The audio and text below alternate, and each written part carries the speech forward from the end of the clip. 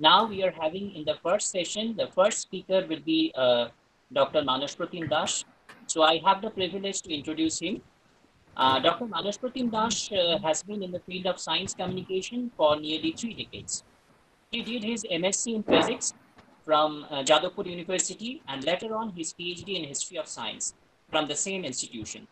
He joined All India Radio in the year 1994 and since then has been working tirelessly to produce and present popular science programs for spreading scientific awareness in the society.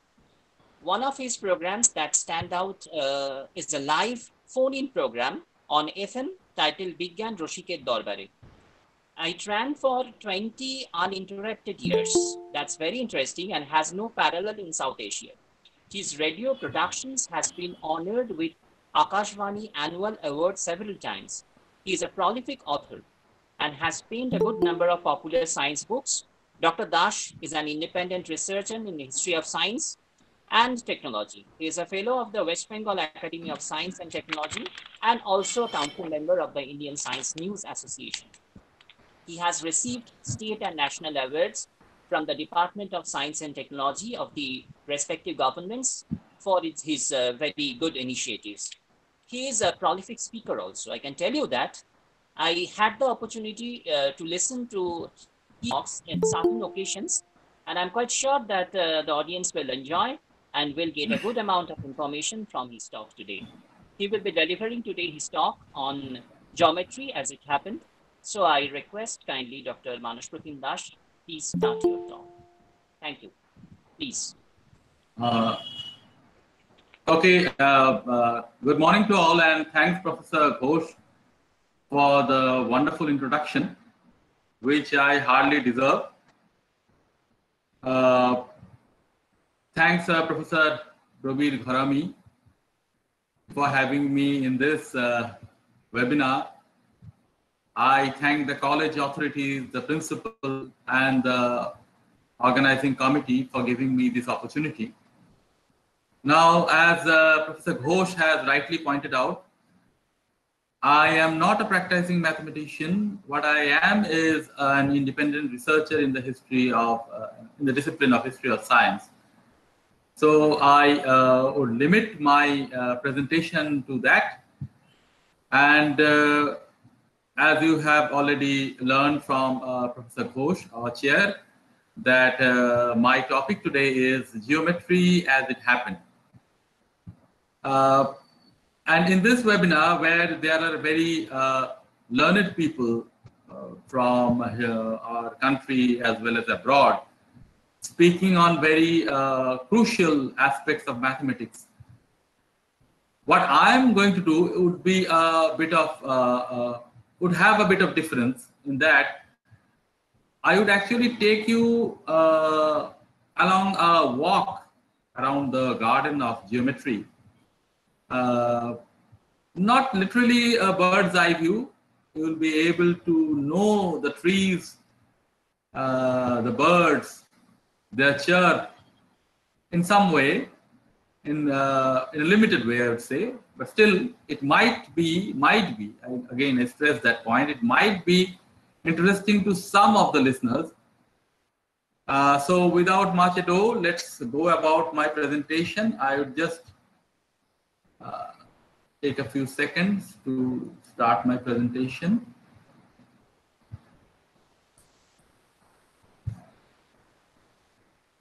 Please bear with me as I prepare my presentation here. Okay.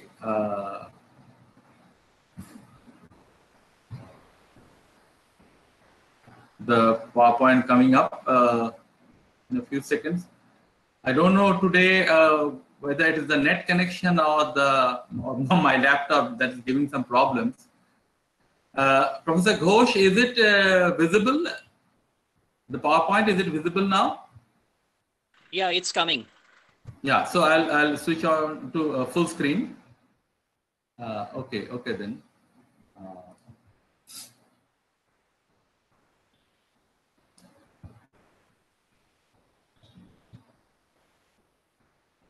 And I would request one and all, including our respected chair, to please point out if any discrepancies occur and anything goes wrong as far as visibility and audibility is concerned. Kindly point it out to me so that I may make amendments and go along as desired. Yeah, thank you. Please. Now, geometry as it happened, I mean, everything has a history. It is not our kings and emperors and queens who have a history. The common man on the street, the way he is walking, the way he is speaking, the way he is going about teaching his children, shopping, doing calculations on the spot, all has a history. And geometry is no exception to that. And we can all understand that geometry would have a different history in the sense that along with the simple narrative, it would have some calculations, some drawings. Now, in this limited period presentation, I won't be able to cover everything, and that is not my wish as well. And I don't have the, in fact, that is not my target. So what I'll do is start at the beginning. You might find that there are biases in this presentation. In fact, I might point out some biases in the presentation, and later on you might enrich me with your comments, suggesting where I can improve the presentation, where I can improve my concept of the history of geometry. Now, geometry, if you go by the European account, started in Egypt. Now, why Egypt only? Why not in other parts of the country? The Europeans, since they were very keen on, I mean, every king or emperor is keen on occupying others' territories. And and Alexander also liked Egypt for the land, for all the diamonds, all the jewels, all the riches that were available. And so the Greeks actually marched into Egypt. So Egypt was the closest that they could go in Africa. And so they did. And there are interesting stories about how Alexander had set up his so-called institutes in Egypt before he returned. And Egypt was loved by one and all, not only Alexander, later on, even in the late 18th and early 19th century, Napoleon loved Egypt as well. So now the ancient Egyptians are said to have started geometry. I mean, you might not concur with me when I say this, but it is said that ancient Egyptians demonstrated a practical knowledge. Now, geometry, when there is a metry part added to any word, you generally conclude that it has to do something with measurement, calculation. But it is not always so, because when we go over to projective geometry, we would see that not necessarily geometry is associated with a metric field, not necessarily.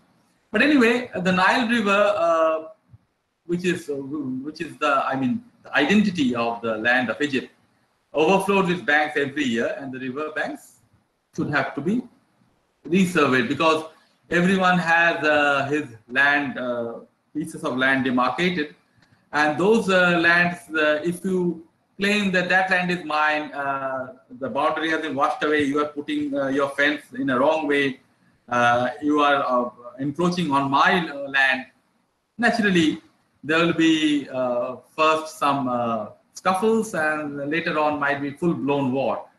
So to avoid that, they used to measure the land every year, and that way they were in need of some way of measuring the field, and that gave rise to geometry. So, I mean, this is a very simplistic way of describing the birth of geometry. There are other ways as well. Now, see, if it is Egypt, it is circa 2000 to 500 BC. And when we move over to Babylonians, as you all know, occupied the land which can roughly be equated with Iraq today.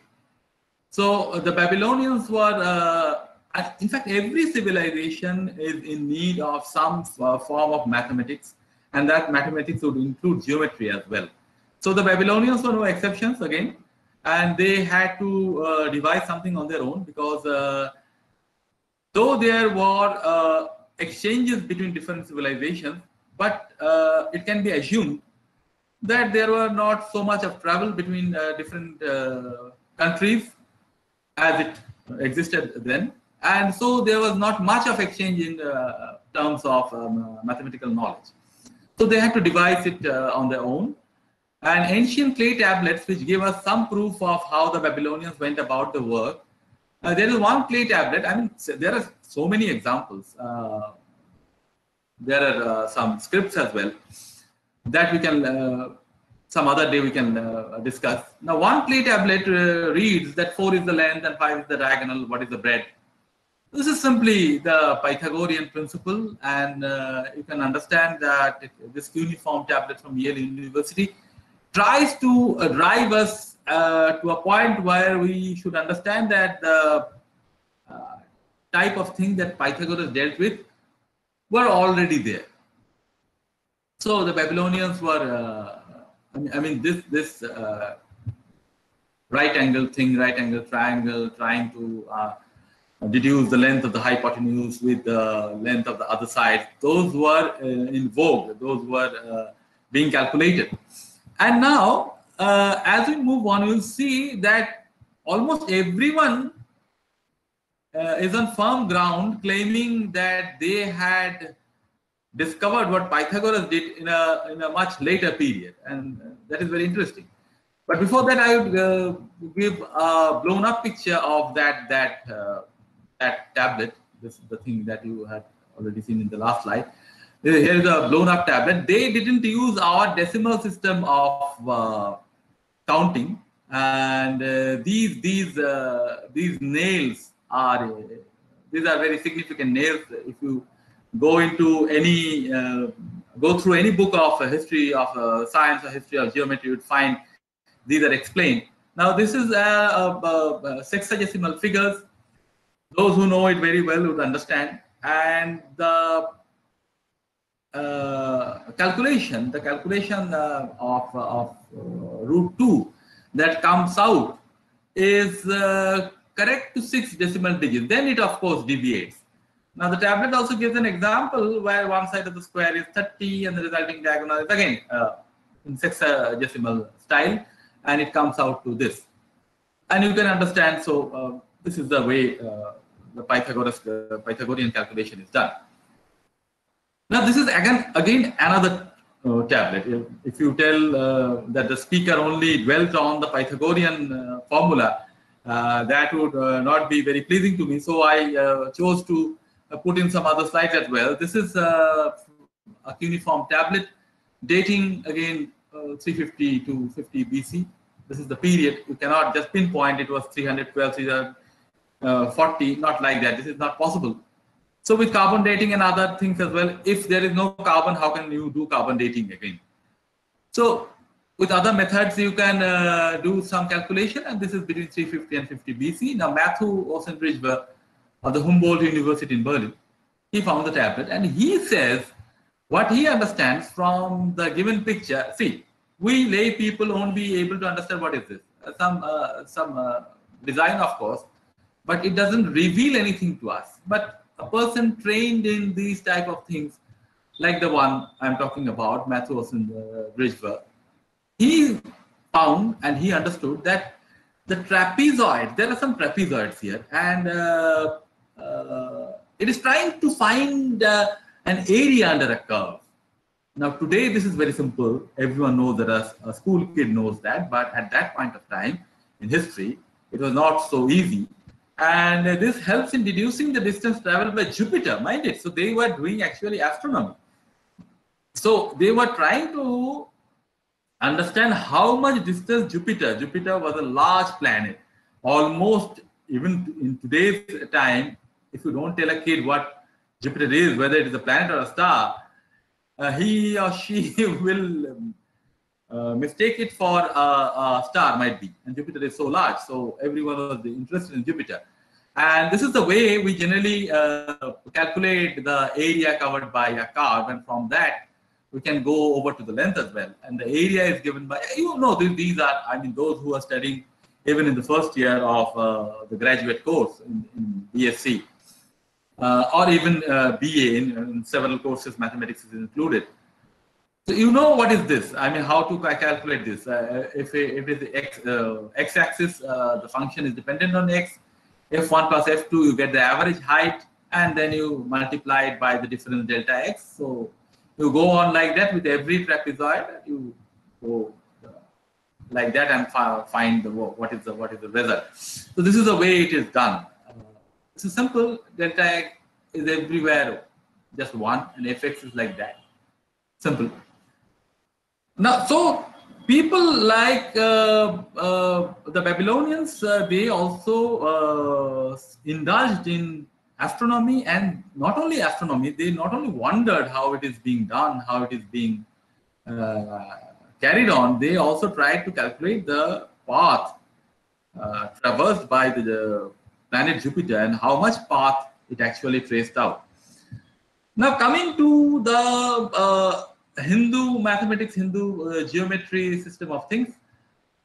Of course, in the Vedic times, there were mathematics, and there are mentions of mathematics being done in several scriptures, I mean, faintly, and especially in the Vedangas, not in the Vedas, especially in the Vedangas. There were 6 Vedangas, and one of the 6 Vedangas is, of course, Jyotisha. And that also involved a lot of calculation. But scholars who have done a lot of work in these fields try to say that the most important part as far as geometry is concerned is the Sulba Sutra. Sulba Sutra, again, Sulba means a rope. So Sulba Sutra means measuring with a rope. Again, it takes us back to the times of the Egyptians, where we have already said that the Egyptians needed some way of measuring lands after the Nile overflew every year and just washed away the boundaries between pieces of land. So that was needed. But Sulba Sutra was not essentially concerned with measuring lands only. It had some lofty ideals, if we can put that under quotes. And the thing is that here is a photo from Stephen Hawking's very well-known book, God Created Integers, where he says that before Pythagoras, Indians had already discovered how to calculate that have hypotenuse. So Pythagoras was didn't do anything new. But again, here after having mentioned Edmund Burke, etc., Stephen Hawking points out that we must be very Albert Burke. I'm sorry, it should be Albert Burke, not Edmund Burke. We should be very careful in these pieces of history where we should understand that every information that a historian comes up with should be investigated for its correctness, and we should not take it at face value. So it is not essential that really the Indians had overtaken the Greeks or had done the Pythagorean thing much earlier. But anyway, Sulba Sutra is much more than the Pythagorean formula. It pertained to building altars of different sizes. Now, altars meaning where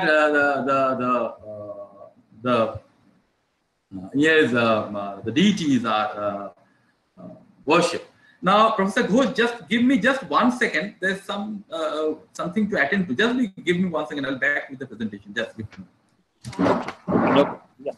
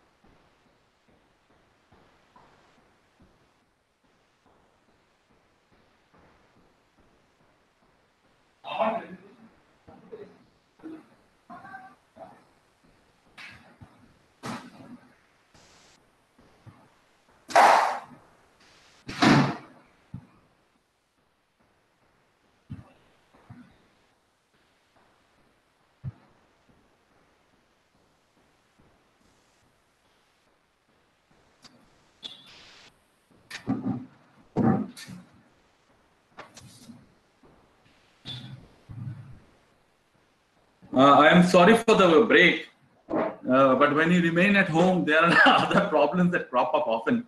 Professor Ghosh, am I audible again? Yeah, you Yeah, plan. I'm Please. sorry. I had to leave the It's okay. presentation. It's not a Okay. problem. Yeah, of course. It happens. Okay. Perhaps. Okay. Of course. Okay. Thank you for understanding the situation. Okay.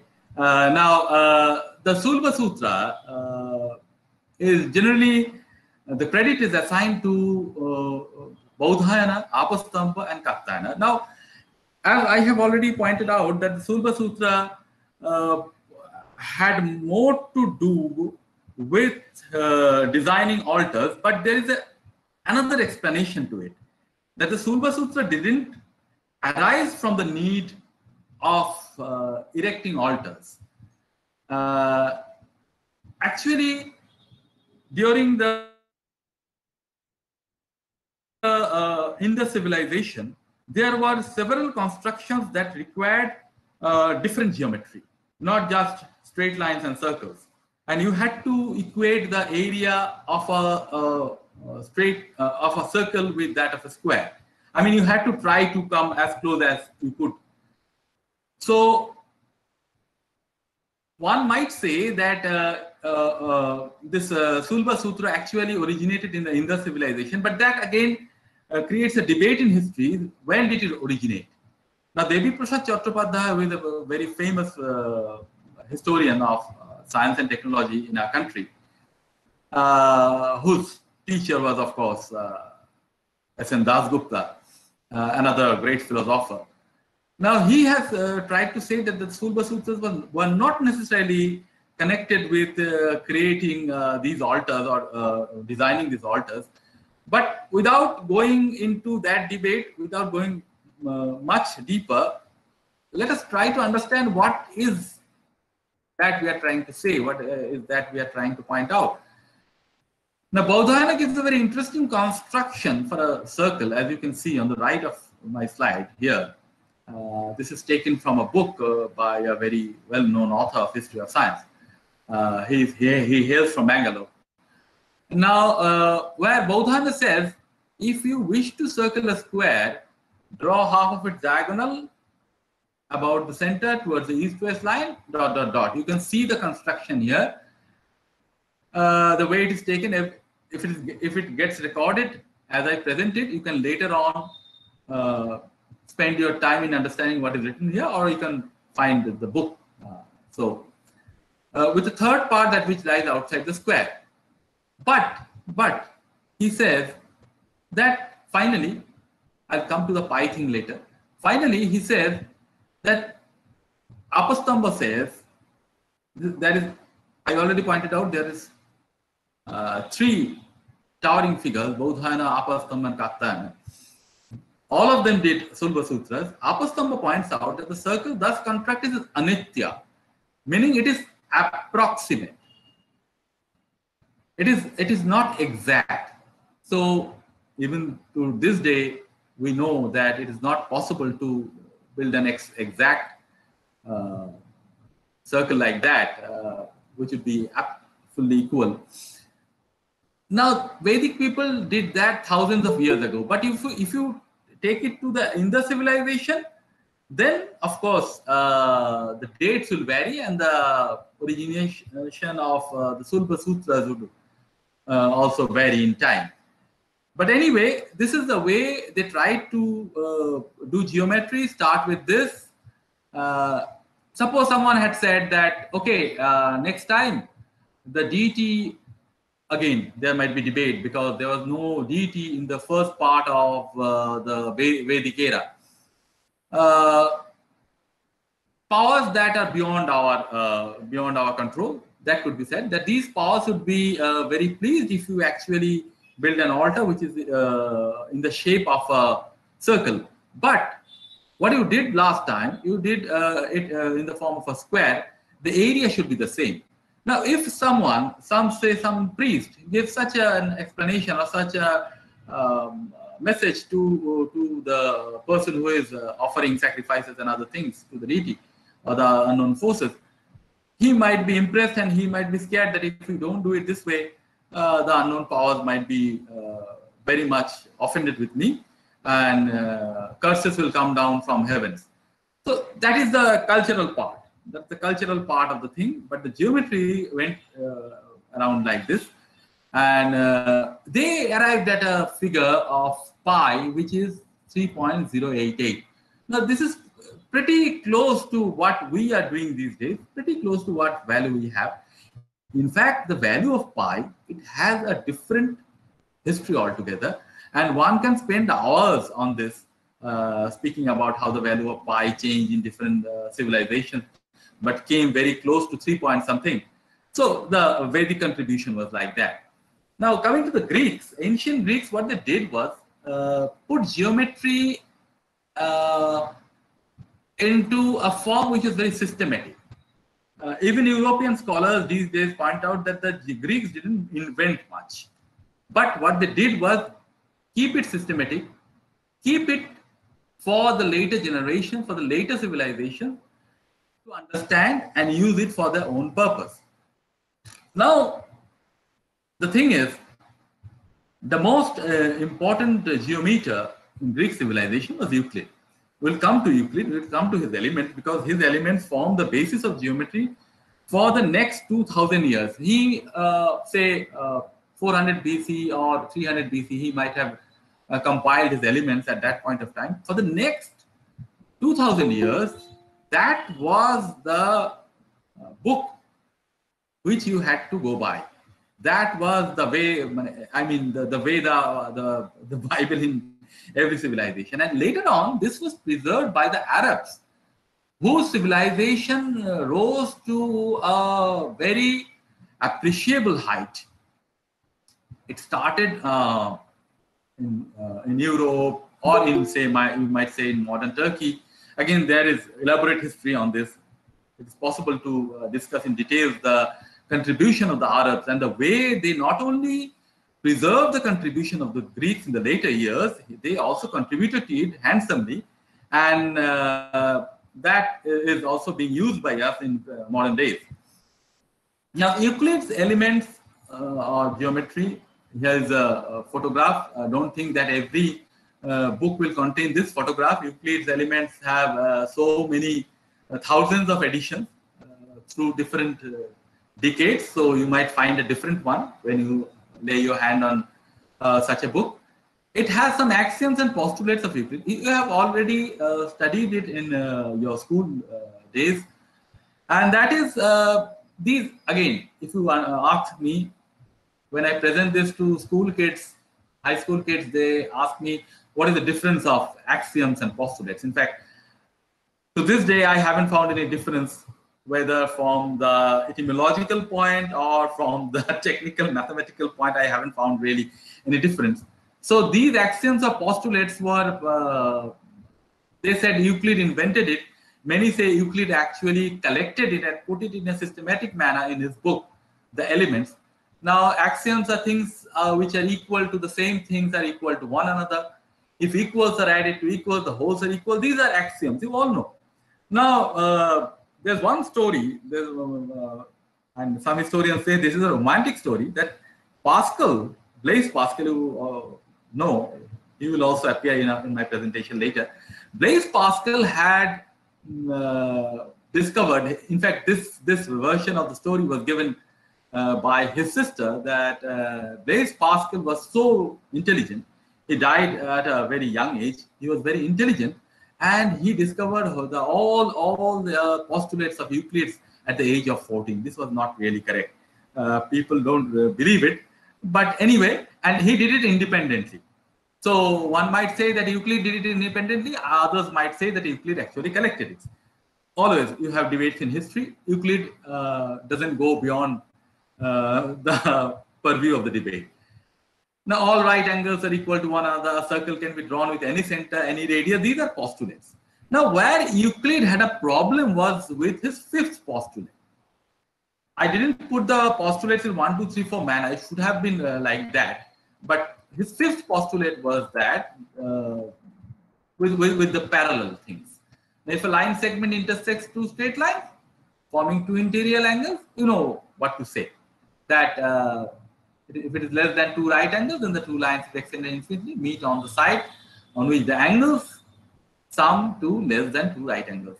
There is another version to it. There's a Playfair's, it is called Playfair's axiom, where they say that if you have a line and a point not on it, at most one line parallel to the given line can be drawn through the point. Now, Euclid was not very happy with this, in the sense that he couldn't prove it. One might ask, did he prove the other postulates? Because postulates are not to be proven actually. Again, there is a debate. I won't go into that. But the fifth postulate controversy remains, and since Euclid could not prove it, he was not satisfied with accepting his own fifth postulate, but he saw that it's happening like that. On the plane surface with which he did geometry, we would see that geometry is not necessarily concerned with plane surfaces. It can happen on curved surfaces, and our planet or other planets are spherical in nature, or elliptical if you want to do it, state it in a very, very general manner. And there Euclid's fifth postulate doesn't hold. Then the mathematicians in the next centuries unsuccessfully attempted to prove Euclid's fifth. It didn't happen. Given a line and a point not on the line, it is possible to draw exactly. And this, again, we always say that failures are the pillars of success. And in fact, this failure actually gave us a success which can be named as elliptical geometry or hyperbolic geometry, like that. Now, before going into that, we would come to Pythagoras. Pythagoras was a figure about whom very little is known. It is not possible to tell if Pythagoras is the actual author of the discovery, but again it is said those who want to weave stories, they had given us some anecdotes that Pythagoras sacrificed 100 oxen. In fact, rituals were associated with mathematics in every civilization, because at that point in time, religion had not lost its controlling power on the society. The control was very strong.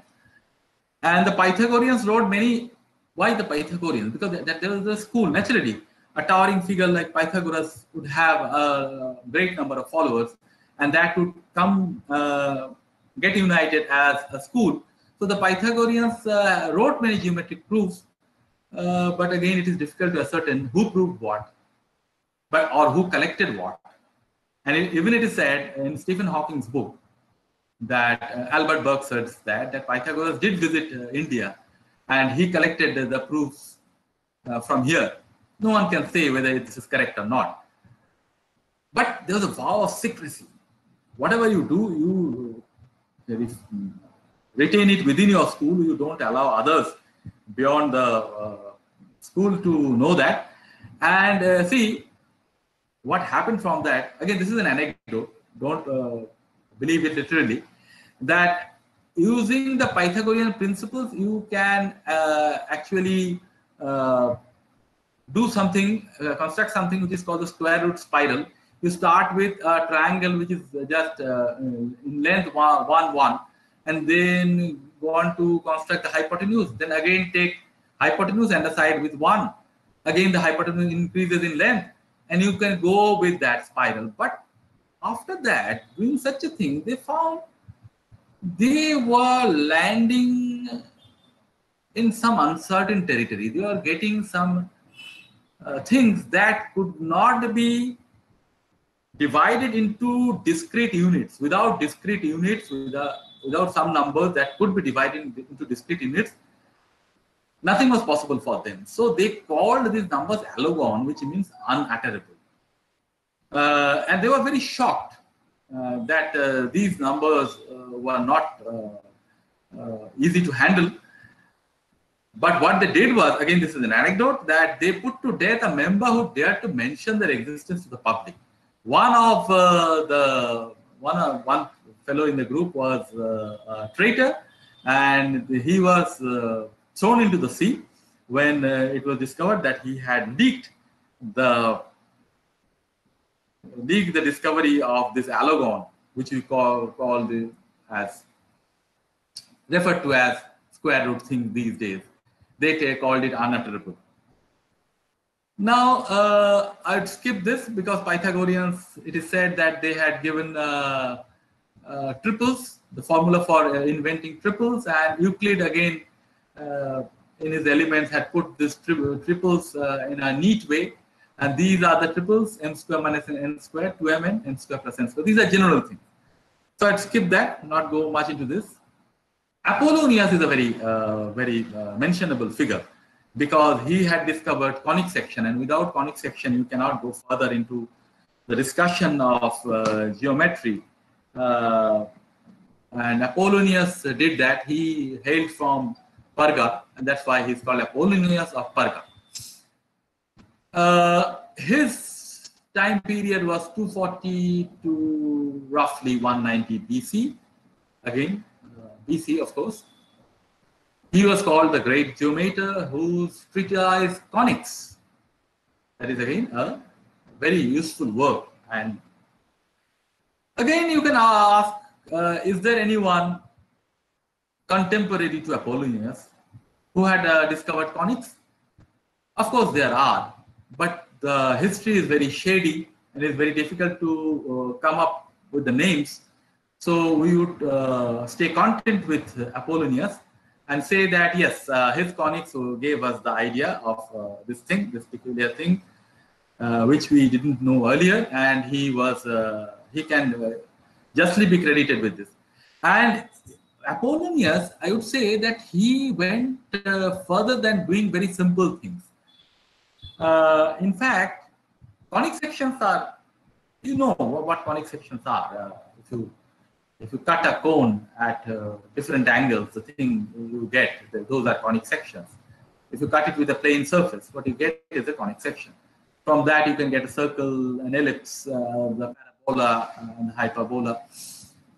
Now, Apollonius did all that, but whereas his predecessors had used finite right circular cones, well-structured right circular cones, instead of that, he extended the discussion, he extended the view, and he used arbitrary double cones, which were oblique. Even here it is not oblique. He used arbitrary double cones and made it so general. I mean, the word general is so dear to every scientist, especially in physics and mathematics, in other sciences as well. The word general is so of so great value, so dear to us, that unless you do something general, a specific solution to something would not be very acceptable. So Apollonius considered arbitrary oblique double cones and extended indefinitely in both directions, as can be seen from the figure, and that was made much more general. I won't say that was the limit of our knowledge of conics, but he had given us, he had shown us the right path on which to proceed. Now, you cannot leave out the school to which Socrates, Plato, Aristotle belong. And out of them, Plato holds a special place. Aristotle also comes into the picture in certain ways. Now, the Platonic solids, these are of interest to us when we are discussing the history of geometry. Now, any of the 5 geometric solids whose faces are all identical, regular polygons, meeting the same 3-dimensional angle, these were of interest to them. See, in the course of our discussion till now, I had once mentioned the word romantic in connection to Blaise Pascal's story. But people are by nature romantic. They want to associate animated stories with inanimate objects. And that was especially true during those years to which Plato or Socrates belonged. It has not gone away today. When we write history, when we compose poetry, we are doing the same thing. We are putting life into inanimate objects. We are weaving stories around them. And don't think that the process of composing poetry is completely disconnected with the process of mathematics or the drawings in geometry. Don't ever think that. That is absolutely false. But let not give time on that, spend time on that. Apollonius wrote compassion of the dodecahedron and icosahedron. He did it in a geometric fashion. But the Platonic solids he dealt with had some animated stories or animated concepts. Like Plato assigned the tetrahedron with its sharp points and edges, the tetrahedron you can see here, to the element fire. The cube with four squares regularity to Earth, because people thought that Earth is regular. We can understand what Earth is, but even in Plato's time, the geography of the Earth was not understood. There were several stories, and stories rich with unearthly concepts. But anyway, they thought it. Some form was octahedron to air and water, and like that. And Plato assigned to the heavens the polyhedra, the dodecahedron, to the heavens with 12 constellations. Now see, we really have 12 constellations with which we make the counting of the year very tidy. But it's not necessarily that we actually have only 12 constellations around the ecliptic. There is one more constellation called the Ophiuchus, which you don't take into account. So you might say, standing at this hour of civilization, that Plato was wrong. But you have to consider to what time period Plato belonged. Now, Plato's systematic development of the theory of the universe was based on the 5 regular polyhedra. These became to be known as Platonic solids. Now, Platonic solids were dealt with full regard to Plato. So Plato had a role to play. The search for pi is not for us to decide now. It has a different history altogether. We'll come to coordinate geometry. Descartes. René Descartes, he made one of the greatest advances in geometry by connecting algebra and geometry. Now, algebra had a very strong hold on our minds, especially on the minds of the intellectuals. And in order to pay their debt, many historians write in this way, that in order to pay their debt to algebra, they always connected the recent branch of expertise or recent branch of study to algebra. And in fact, algebra made things pretty simple. And so René Descartes made one of the greatest advances. He connected algebra with geometry. And now here is a myth. If you are talking of history, myths will crop up and you cannot just shove that aside. A myth is that he was watching a fly on the ceiling when he conceived of locating points on a plane with a pair of numbers. This might help you to remember, even if a school kid is listening to this presentation or this lecture. Maybe this has something to do with the fact that he stayed in bed every day until 11 a.m.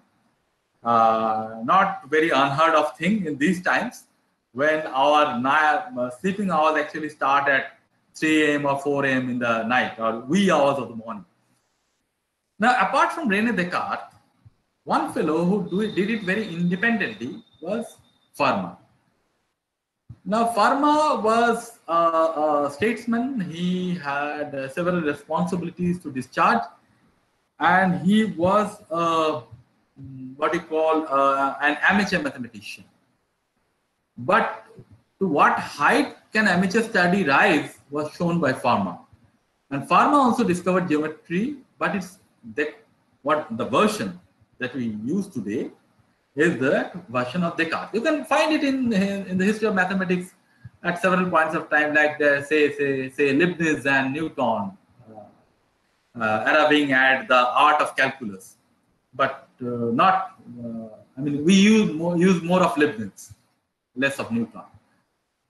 So that is the way it goes. I mean, two fellows arriving. It is again true of the special theory of relativity. So in history, you see not one fellow, but contemporary other fellows, other men or women arriving at the same truth. But history gives preference to one, and the other's contribution is lost. Not really lost, but he is not spoken about in a way the other is spoken about. Now, here I want to bring our very beloved son of Bengal, Ashutosh Mukhopadhyay, who in his later life was a lawyer, a judge, and educational administrator.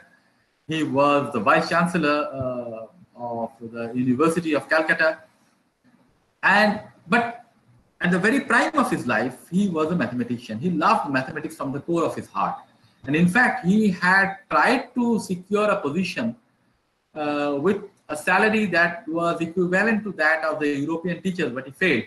We all know Jagadish Chandra Bose, Prafulla Chandra Rai had to face the same obstacle. They somehow lingered, but Ashutosh left the field. But he was taken under his wings by Mahendrlal Sarkar, and Mahendrlal Sarkar, who had set up the cultivation of science, the Indian Association for the Cultivation of Science, which is the first institute for research in the country, that was set up in 1876. Mahendrlal Sarkar loved Ashutosh, who lost his father. Ashutosh lost his father at a very young age. And Ashutosh used to teach at Indian Association for the Cultivation of Science. And as a mathematician, he is an outstanding fellow. And from his book, we can quote this, that analysis is the science of numbers, geometry is the science of space. Okay, done. But can't we connect space and number? Yes, that has been done by Descartes, and that is the analysis. Space is homogeneous. Every homogeneous substance can, by the choice of a unit, be represented by a number, and that way you can go into analytical geometry, which René Descartes, the great French mathematician, had given us. Now, all through this, you would find French mathematicians coming up in large numbers against British mathematicians at that particular point of time. And the French contribution is really, really great. This is why Satyendranath Bose spent a lot of his time studying the contribution of French scientists and especially French mathematicians. And this has been told by his biographers. And of course, the French did a lot for geometry. Now, in every system, he said, Ashutosh said that in every system, we must have an origin, which is as it were a symbol of reference. In every natural system, there can be one relation. Like a curve can have different relations with one another, but it will have only one equation. So that is the way analytical geometry or analytic geometry progresses. Ashutosh gave a very concise definition of that, or like a very concise explanation of that. Now, Euclid somehow had failed in his fifth postulate, and he was not very happy with his fifth postulate. So non-Euclidean geometries had to crop up, and non-Euclidean geometries were handled by a few people, among whom Bolyai and Lobachevsky. Now, this spelling Lobachevsky is not always correct. Even our great scientists of these days, they use a different spelling, Lobachevsky. Lobachevsky was, of course, Russian. He did a lot for the Russian, not only for Russian science, Russian engineering as well, but he was forgotten after a point of time. Lobachevsky was not given his due. Now, Janus Bolyai, he also contributed to non-Euclidean geometry, but the fellow who is called the Prince of Mathematics, Carl Friedrich Gauss, actually enabled them to proceed further. Janus Bolyai, Nikolai Lobachevsky, these are all 18th, 19th century mathematicians. Gauss almost worked at the same point of time, and he used, he used the statements of Gauss, studied his elements, but made some changes that would dislodge Euclid from his throne. Just as Einstein had dislodged Newton from his throne, Gaussian geometry is the study of curves and surfaces in three-dimensional Euclidean space. These were, of course, enriched by Bolyai and Lobachevsky. And what we get from them, again, as we said, what we are focusing on is a huge portion of history, which can be put down in black and white, but that will occupy several shelves of a library. We're just trying to take you through the garden of geometry, giving you some glimpses, a little better than a bird's eye view. And in this course, we come to, again, the parallel postulate. Now, if the parallel postulate is replaced by given a line and a point not on it, no lines parallel to the given line can be drawn. We are moderating the Playfair's axiom. We get elliptic geometry, which is general term. You can also call it spherical. If there are several such lines through a point not on it, this is hyperbolic geometry. Now, the essential difference between Euclidean and these non-two geometries lies in the nature of parallel lines. As we have already pointed out, in hyperbolic geometry, there are at least two distinct lines that pass through the point and are parallel. But you can think of such lines on a plane surface in Euclidean geometry? Not possible. But our nature, our habits are used to Euclidean geometry, and that is why we still take Euclidean geometry to be true and the other geometries to be awkward. Agreed. But our Earth, the curved surface of our Earth is awkward in that sense. The sum of the angles of a triangle is greater than 180 degrees. Now, what is a triangle on a spherical surface? In fact, there are two great circles cutting the equator. That can be said to be a triangle. In that area, you see the angles formed here at the cross section, at the intersection point of the great circles. The longitude and the equator is more than 90 degrees. So here it is naturally more than 180 degrees. Lines parallel at one place eventually cross. Now, what are lines? I mean, lines should also have to be defined here. We take the great circles, part of the great circles as lines. If you extend it on both sides, it would ultimately cross one another. So there are no parallel lines on the spherical surface. And here is a comparison of how the different type of geometries play out. Euclidean plane is like that, zero curvature, no curvature at all. Positive curvature is that of a sphere, and negative curvature is that of hyperbolic geometry.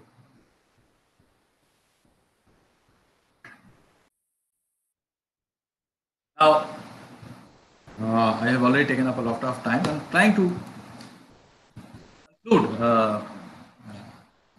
my presentation. Yeah, now you can take 10 more minutes because somehow we have started late.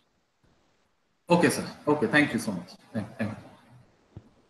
Now, this is a Western saddle that is very, very known to us. And this is an example of the hyperbolic surface that we are talking of, the negative curvature. And these things come into play in physics as well. When you try to understand the shape of the universe, is it spherical? If you say issue a signal of light from some point, would it come back to us at a much later age, much later point of time, or would it vanish into the unknown regions of the universe? What type of thing is this? Is it flat? It is not flat. So what type of curvature does it have? So these are the questions that crop up in physics, and in order to do that type of physics, you have to depend on geometry, and this is the geometry given to us by Lobachevsky, Janusz Bolyai. Now, also without this elliptic or spherical geometry, you cannot trace out your path or the path of shortest distance on the globe. that the airliners know very much, because if they want to reach from one place of the earth to some other place, in order to save fuel, they must choose the shortest path. That is why we might, using a flat map, we might wonder why is a plane flying from Vancouver to the Philippines following a route that takes you over Japan and Korea instead of flying a straight line over the Pacific Ocean. I mean, this of course happens because you are projecting the spherical surface on a flat surface. So that is possible. That wondering is possible. Why a flight from New York to Europe has to travel almost through Greenland? Why does it happen? Now, this I would skip. But one thing, I again come back to Blaise Pascal. He died at a very young age, as I said, at 39 years of age only. And in fact, people say that what doomed him to death was his entanglement with his type of religion. And he put more emphasis, more focus on religious things, and that took away his time for doing more mathematics. And he could have become the greatest mathematician, and in fact surpassing Carl Friedrich Gauss. But that was not to be. And but he had given us something that we still use in engineering in might be a different fashion. And one of the first applications of modern mathematics to emerge during the Renaissance was the study of perspective for purposes of painting and architecture. Without that, you cannot do proper architecture. You are given a land which is peat land. You have to do construction on that. You have to do come up with wonderful structure that will impress the politicians. But you don't have a geometry to go around these things. So that was the necessity. That was the need. So again, necessity is the mother of invention. And you can map a plane surface S to another plane surface S dash by projection from a point O. I haven't given the diagram here. I should have given it. The point P on it maps on another plane, but the angles get different. Obviously, the distances and the angles between lines are not preserved under a projective mapping. And in fact, you might recall that I was speaking about Gauss doing projective geometry in some manner. And Gauss can be given the credit for modern map making as well. There also, when he did some geodetic calculation, there also he had to concern himself with how to project the spherical surface on a plane surface, do a map like that. Now, Pascal's mystic hexagram, everyone knows. This man, he was trying to,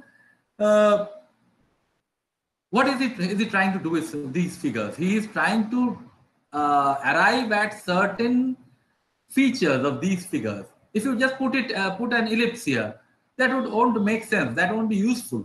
I mean, mathematicians are not always trying to do useful things, but they are interested in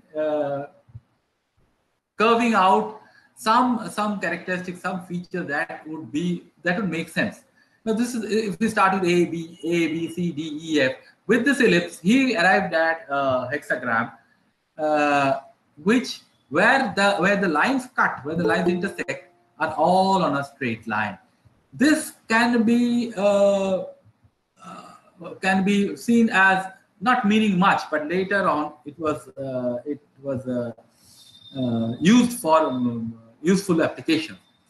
Descriptive geometry was also given meaning by Gaspard Monge, and you have to link descriptive geometry with projective geometry.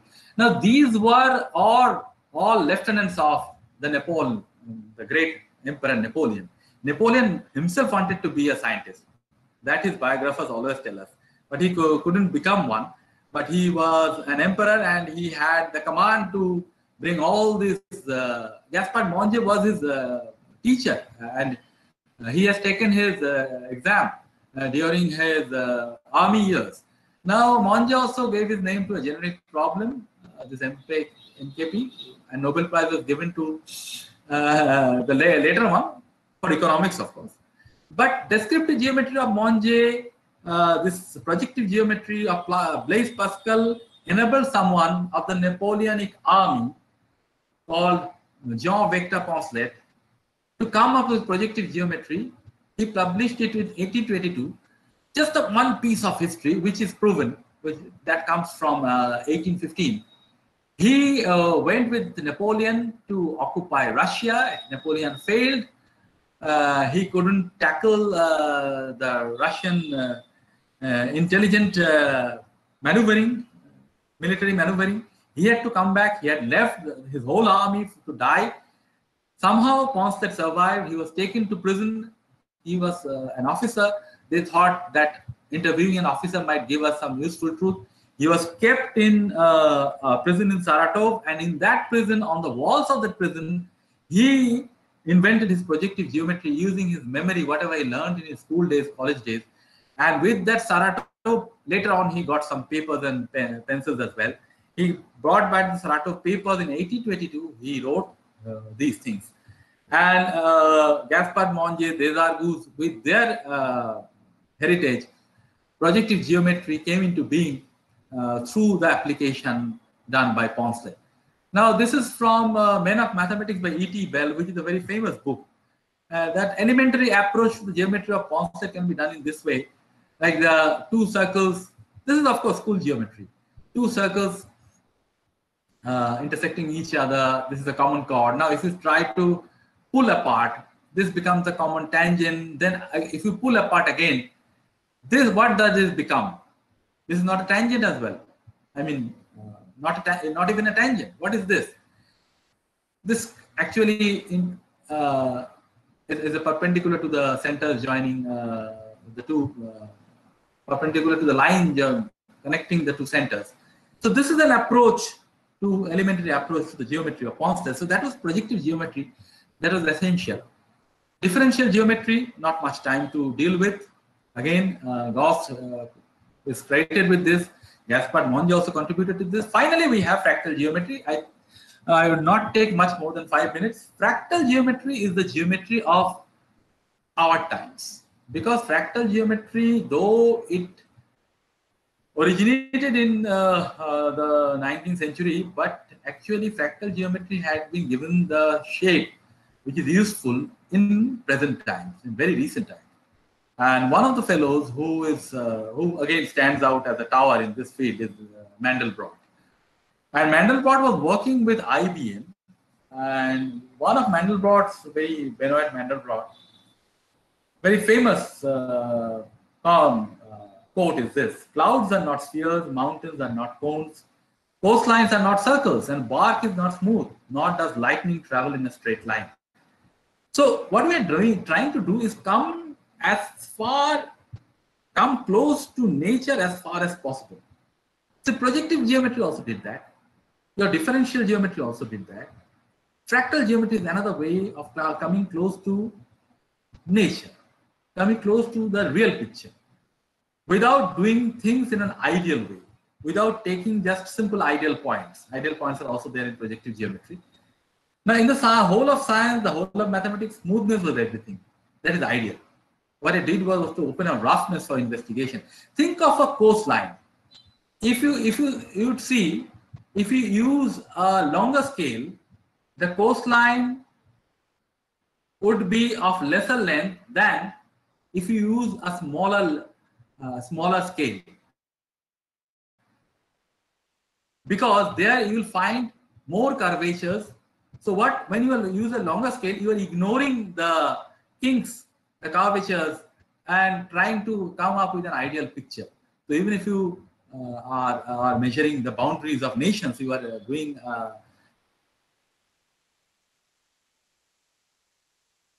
making an error. So fractal geometry tries. Here the classic Mandelbrot below. This is done. Everyone knows who is familiar with computer programming.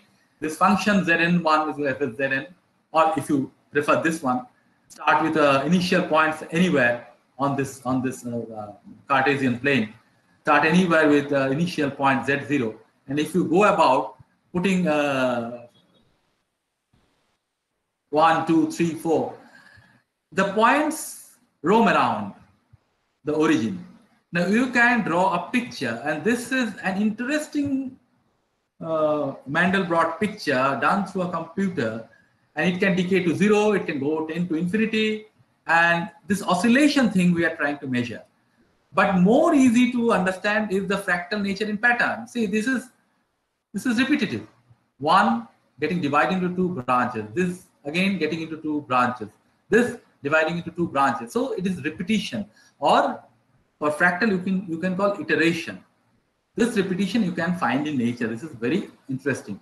Again, the Koch curve, that is very interesting, that is very known in fractal. Having a length 1, you can break it up into 3 identical pieces of same length.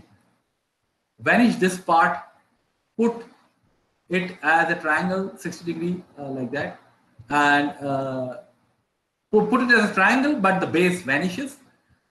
Length is 4 by 3. You go on doing that, you arrive at a picture by continuous iteration, which is not in any way familiar with your old length. That is why we said that if you are trying to do it in an ideal manner, the length that you get here, see, here the length is much more than here. And how complex it is getting by each iteration. This is called iteration, one after the other, doing the same thing. This is called iteration.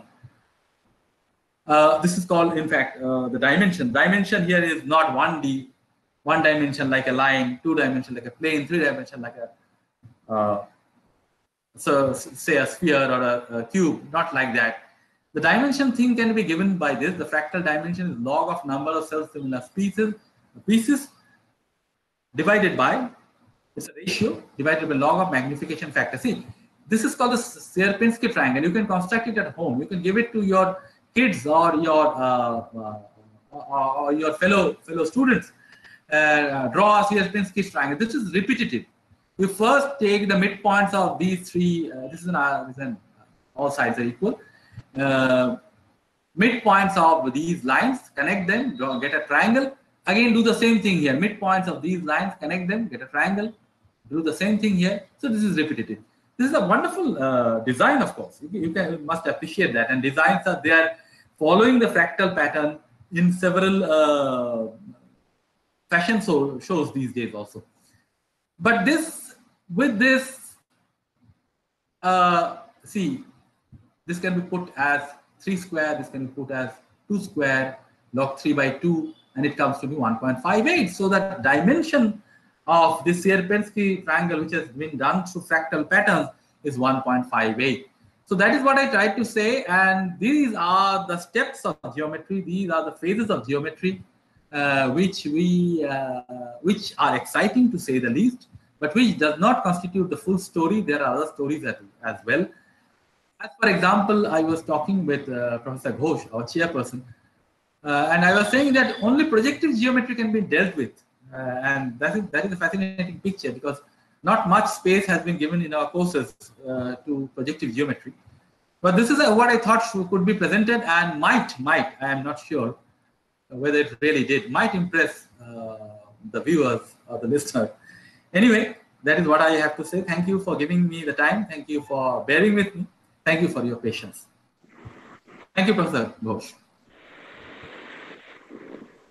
Yeah, thank you very much. It's really a wonderful talk, I just can tell you. And I think all the participants will be very much enriched with your information, what you have provided.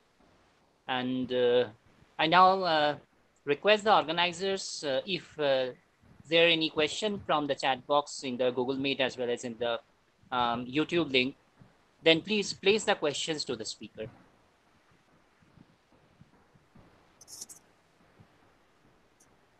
Sir, I want to ask something. Yes, Mr. Costa, please go ahead. Yes, sir. Sir, can you say a little more about the value of pi?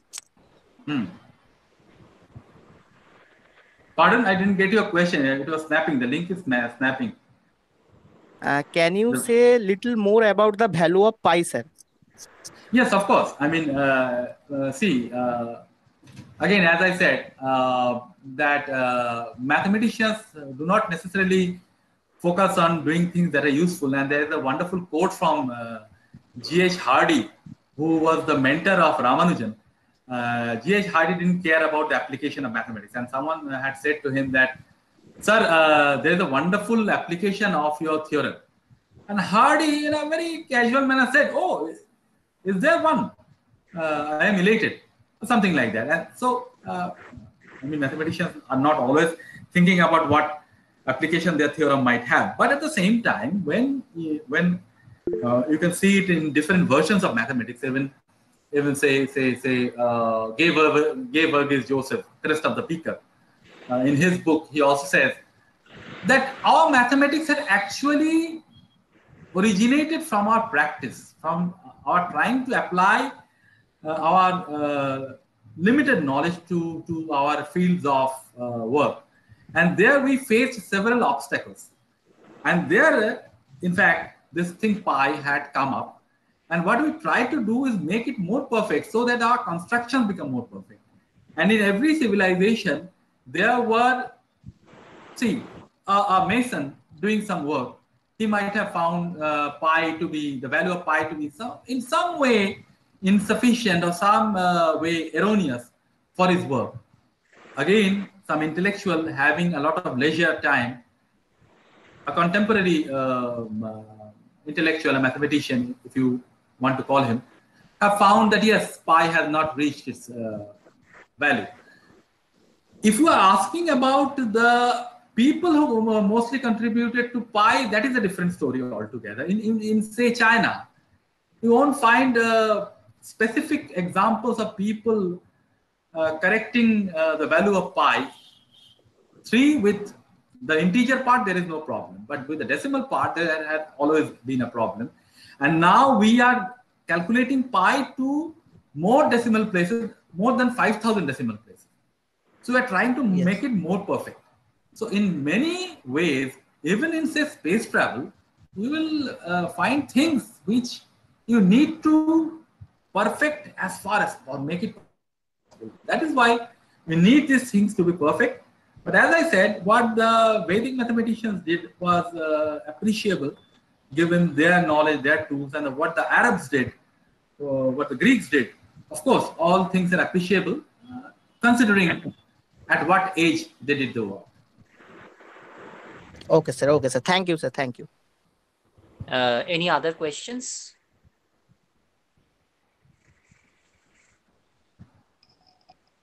Devashish, any other questions is there? Hello, Devashish. No, sir. Have you No, seen? sir. Have you seen any question in the chat box? No, sir. No, sir. No questions from YouTube. Anything in the YouTube? No, sir. No, sir. No question from YouTube. Okay, then Dr. Dash, if you allow, I just want to ask you one just simple query, might be a layman perspective. Thing is that in your anticipation, when this two different fields, algebra and geometry, are merged, or algebra is being used in geometry somewhere in between. So what is the time or period when it was actually initiated? Can you please tell me about this thing? This is again a very interesting question. Now, Descartes' time, if you allow me just one, if I can go back to just Descartes, I won't take much time. Yeah, of course, please. Just go back to René Descartes.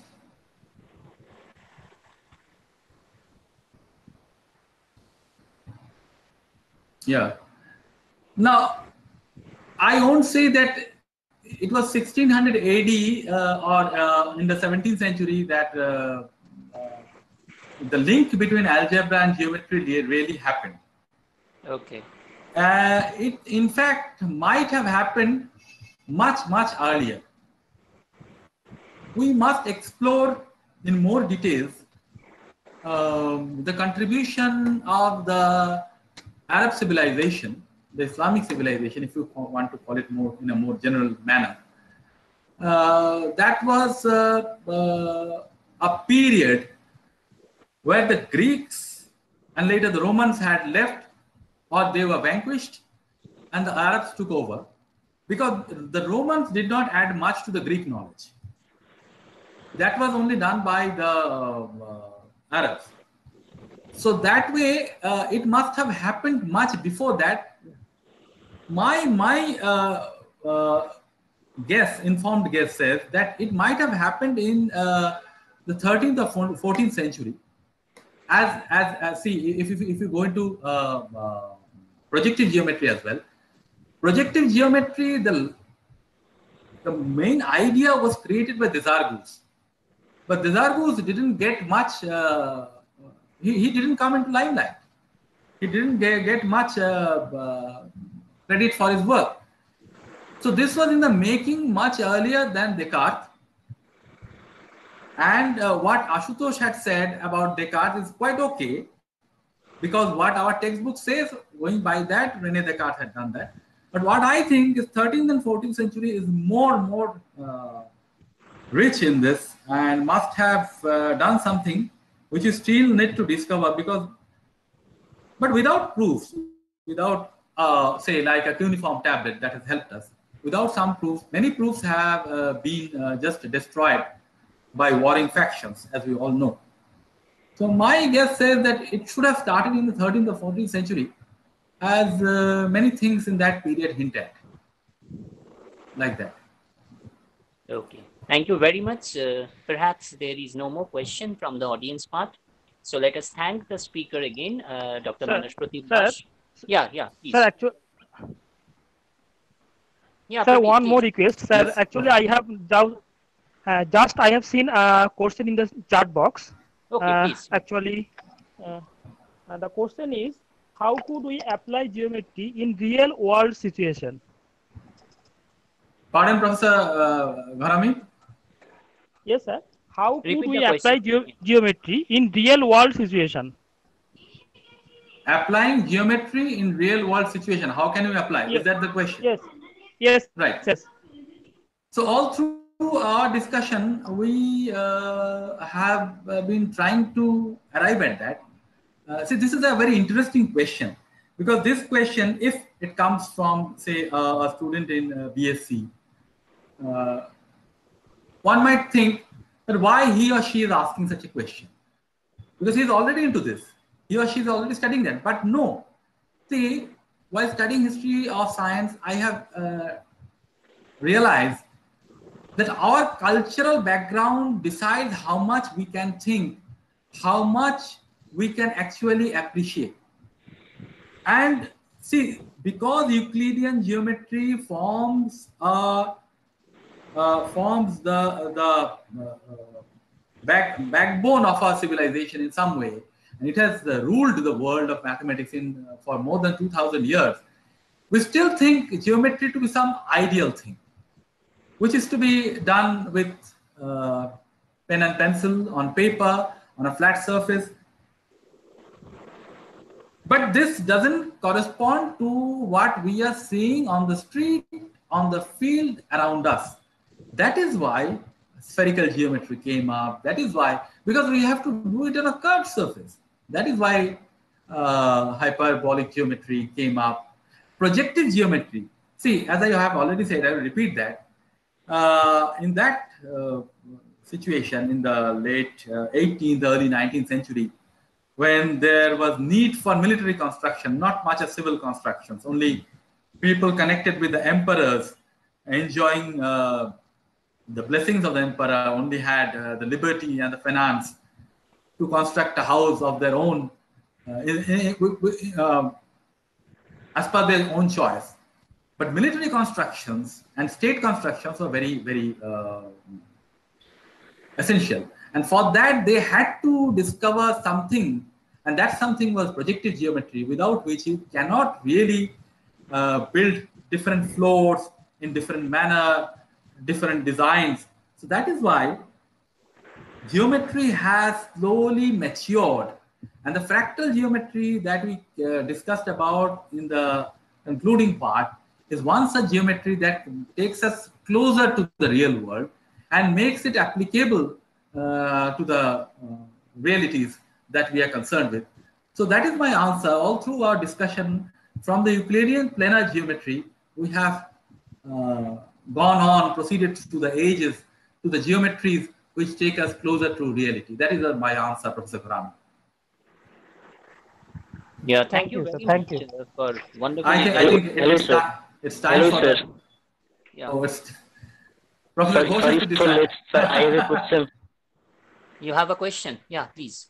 Sir, how to develop the relation that ratio perimeter and diameter is pi of a circle? I think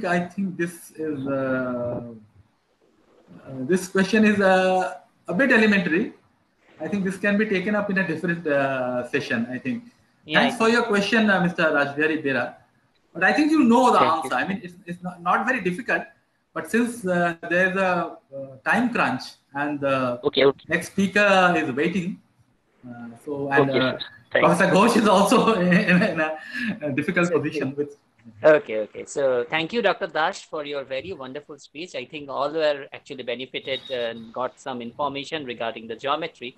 And you covered, of course, a very vast area. I can see that started from the very ancient and how the geometry was actually developed. Starting from that particular age, you have covered the final latest issue of the geometry advancement also, like fractal geometry and projective geometry also. So thank you very much for your very wonderful speech.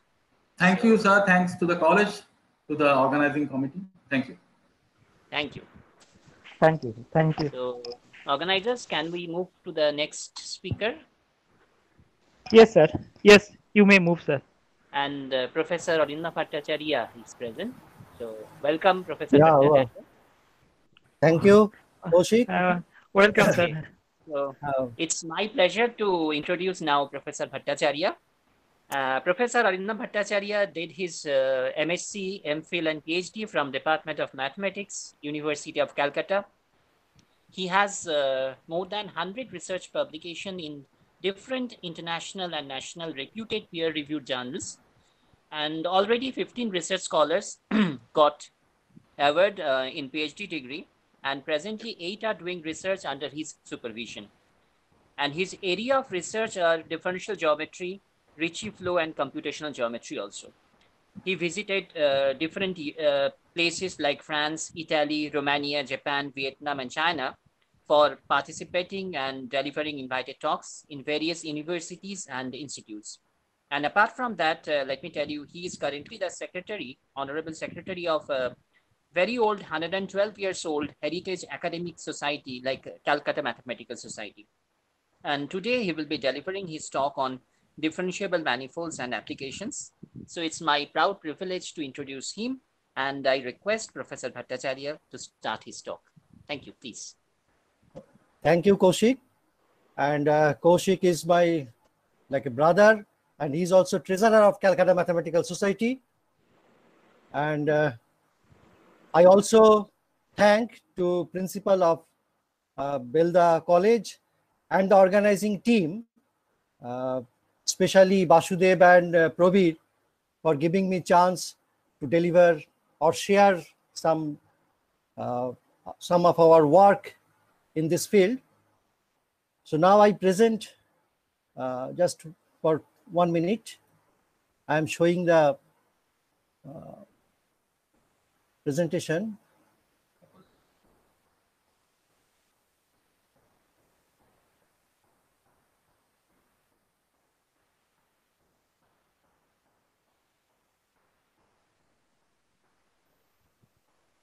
Yes, it has come.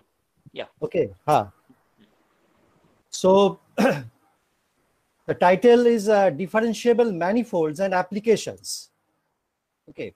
Now I'll start from the last question asked to Dr. Manashpratim, that how we can apply geometry in our real fields.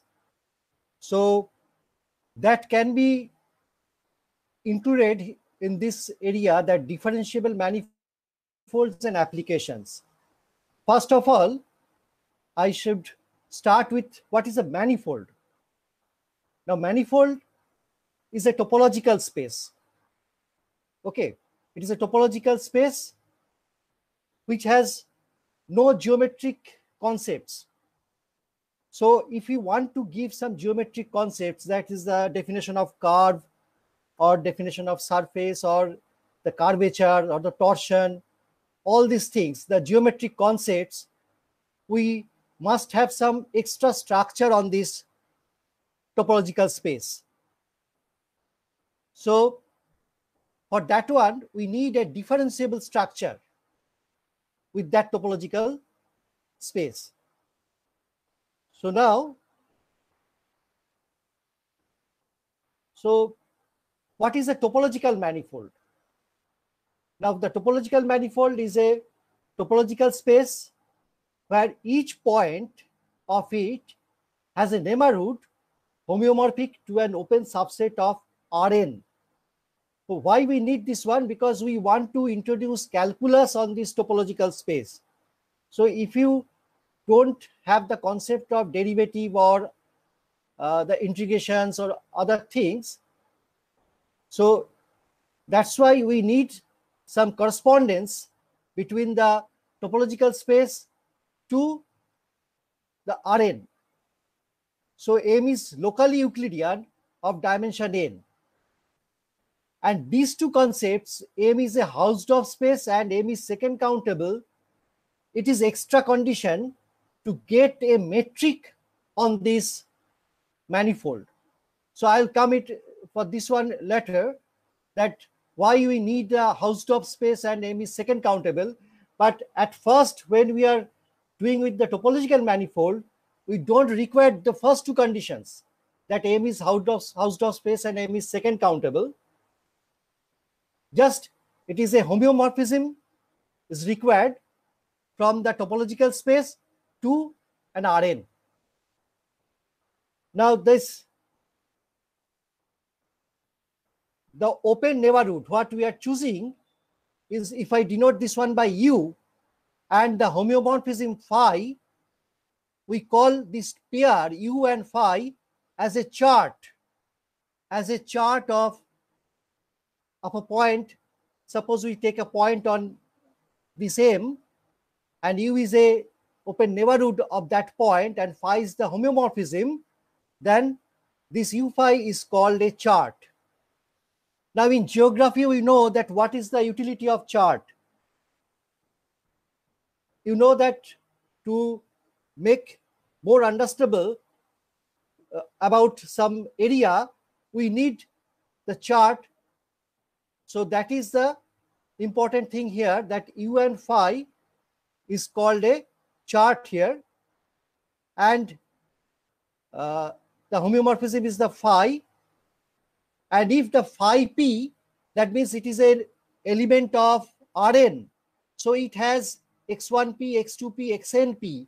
So this gives you the coordinate system. You know that how we get the coordinate system. In R2 also, there is x-axis and y-axis. Actually, it is a R cross R. If you take the graph, x-axis and y-axis, and then you take a point x and y as coordinate, then actually it is that coordinate is a member of R2. So here also this x1p, x2p, x1p gives us the coordinate of the point P. Okay, so this is called local coordinates for P. This for P, it is the local coordinate. And the chart is centered at P. Okay. Now I am starting from the very basic thing, because Probir has told me that there may be some PG and UG students. So if those who are in advanced level, please just recap these things. Okay. Now this is some topological properties of the manifolds. I'm not going to this now. Now this is the case where this is the this picture. This is the manifold or the topological space, and U or V are the neighborhoods. And if there is a overlapping part, this is the overlapping part, and phi is a homeomorphism, and here psi is another homeomorphism. So phi u and psi v are the subsets of Rn. These are the subsets of Rn. So psi compose phi inverse and phi compose psi inverse are the mapping from Rn to Rn. So these are the two maps which are the mappings from Rn to Rn. Now we want that these things will be smooth. This phi compose psi inverse and psi compose phi inverse should be smooth, otherwise we can't do calculus in this topological space. So that's why we take that M be a topological manifold and U phi and V psi are two charts such that U intersection V is non-null. Then the composition map psi compose phi inverse, these are the transition map from phi to psi, and also the reverse one, the phi compose psi inverse.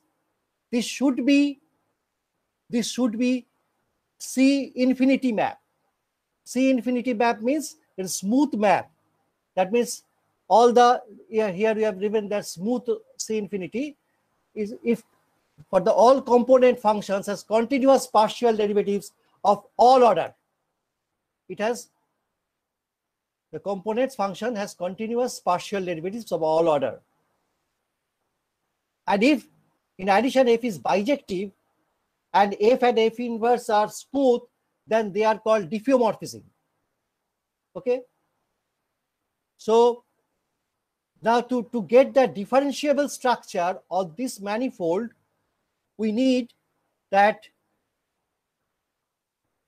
if U and V and like some other sub open subsets cover M is the topological space, and if we consider U phi, V psi and like this the collection, and if the all phi and psi and all other homeomorphisms are this type of transition maps are C infinity, then and the smooth atlas, this is called atlas, the collection is called atlas, and the smooth atlas is maximal, that there is no other chart is there which is separate from them.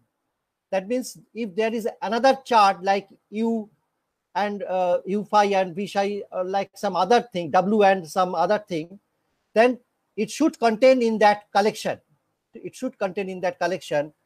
Then we call that it is a maximal collection. And this maximal collection, if this maximal collection is there, then we call that M with that maximal collection is a differentiable structure.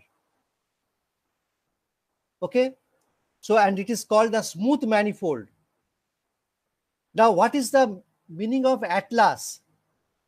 I think you know in geography, we generally read a book or have a book like atlas. Atlas means it is a collection of all charts, all smooth charts. In our cases, it is the collection of all smooth charts. So to the topological space with this atlas, smooth atlas is called a smooth manifold or differentiable manifold. Okay.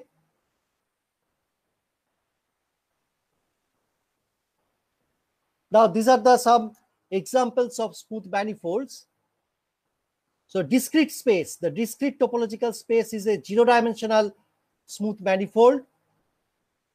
The Euclidean space Rn itself is a n-dimensional manifold. The unit circle, see this one, the unit circle S1, which is related by this equation x square plus y square equal to 1, is a differentiable manifold of dimension 1. That's why you have given here S1. S1, though it is a member of R2, but they are related with this equation, and we can have a map phi I. See this one, the phi's are here, the phi i's are the mapping from U1 to R. The dimension of R is 1. So that's why it is a manifold, a differentiable manifold of dimension 1, S1. Any curve is a differentiable manifold of dimension 1. Now, how will you, for the layman's, how you can consider the dimension, that how many parameter requires to express this one? You can express this one as x equals to cos t, y equal to sin t. So that means only one parameter is required to express this unit circle. So it is a manifold, a differentiable manifold of dimension 1. Suppose sphere. What is sphere? Sphere, the equation is written as x square plus y square plus z square equal to 1. Suppose a unit sphere of radius 1. But we denote this one as S2, not as S3. It is denoted by S2. Why? Because we can give a stereographic projection from this. I have not included the example here. You can see any book of differentiable manifolds that the example is given, that we can give a stereographic projection from the open neighborhood to R2. We can give a projection from the open neighborhood to R2. So sphere or any surface are the differentiable manifolds of dimension 2. Okay, so it is given, sphere is given as S2, not as S3. But if we consider is in 4th dimension, where x, y, z and t is there, the time variable is there, then we can take as S3, because we can consider Earth as a 3-dimensional manifold as S3, because there are x, y, z and t. Time is the variable there. Okay, so sphere, cylinder, cone, all these things are that means the surfaces are the 2-dimensional differentiable manifolds, because there are smooth structures are there. See here, the example is given. We can consider U1, U2, U3, U4 as the open neighborhoods of the points, and the homeomorphisms are this, and we can consider this one, the homeomorphisms, and this ui and phi I is an atlas on S1, and obviously it is a maximal. And we can consider the phi I compose phi j inverse are also smooth in these cases. So it is a differentiable manifold.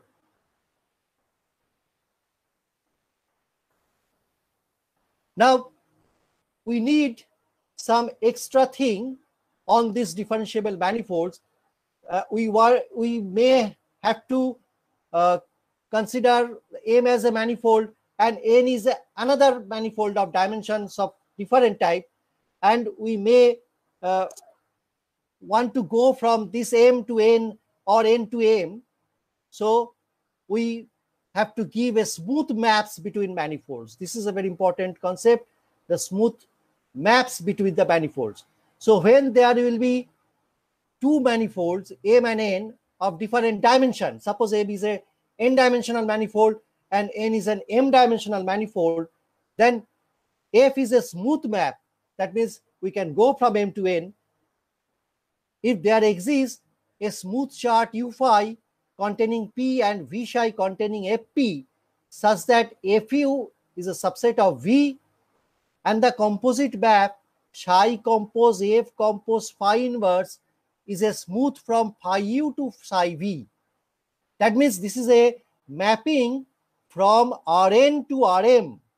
So we need the calculus on Rn. See this one, this map psi compose F compose phi inverse is a mapping from Rn to Rm.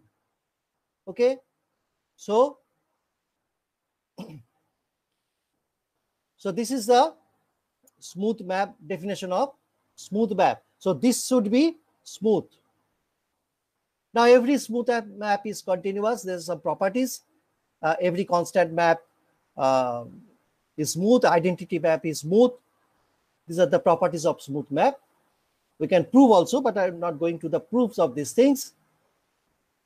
Now diffeomorphism, I have told it that if M and N are smooth manifolds, a diffeomorphism from M to N is a smooth bijective map f M to N that has a smooth inverse also. Smooth inverse, that means F and F inverse are also C infinity map. They are also C infinity map. And M and N are diffeomorphic. Now there are some properties that every composition of diffeomorphism is a diffeomorphism. Every finite product of diffeomorphisms between smooth manifolds is a diffeomorphism. Now every diffeomorphism is a homeomorphism, but the converse is not true. That's important. Example is given. So suppose f is R2 are defined by ft equals to this one, t to the power 2n minus 1, then obviously f is a homeomorphism, but the inverse f inverse does not has a derivative at 0. Hence f inverse is not smooth. Hence f is not a diffeomorphism. Now after defining this one, we shall define a curve on this differentiable manifold. So what is a curve on differentiable manifold? The concept is just generalization of what we define in our 1 dimension and 2 dimension. So a differentiable curve or parametrized curve is a manifold. In a manifold, M is a smooth map from I to M, where I is an interval of real numbers such that there is a C infinity extension to an open interval. So if that sigma is a mapping from AB to M, is a C infinity curve, and sigma A is the initial point and sigma B is the end point. Okay, and if sigma A equal to sigma B, then the curve is called a closed curve. And we may generalize this one. For the closed curve, we can generalize this one from minus epsilon to M. And two curves are said to be equivalent at a point if their initial points is P and the derivative are same.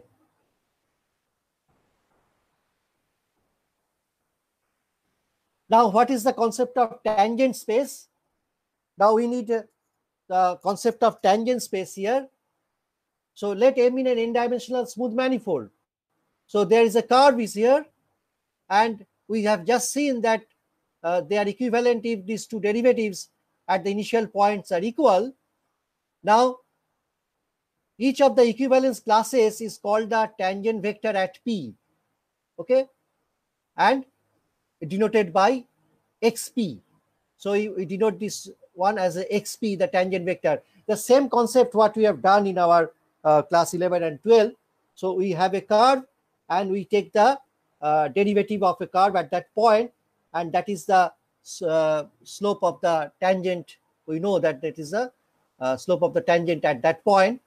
So, and this is a tangent vector or the velocity vector. We can also sometimes call it as a velocity vector at that point. Now the set of all tangent vectors at the point P is called the tangent space of M at P. So now at that point P, there may be some other tangent vectors. So the collection of all tangent vectors is denoted by TPM.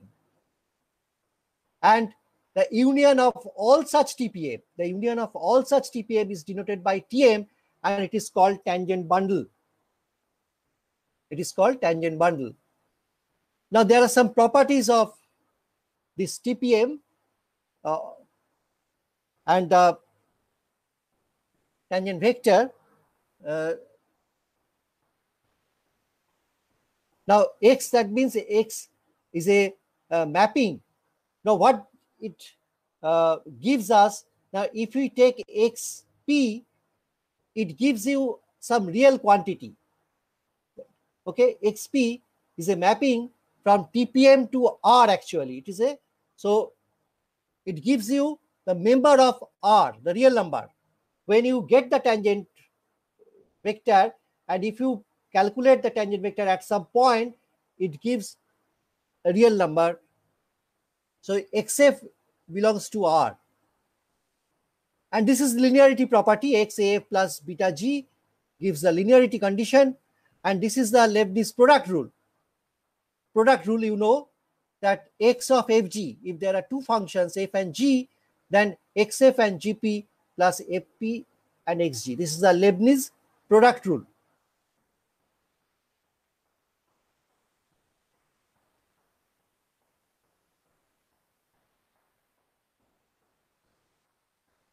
Now this df has the expression like this. If f1, f2, fm are the components of this C infinity p, and if y1 or to be a smooth function, then we can get the df as the, this is the expression for df. And this is also important thing, that df of x actually gives you the xcpf, and it gives a real number. At last, it gives a real number.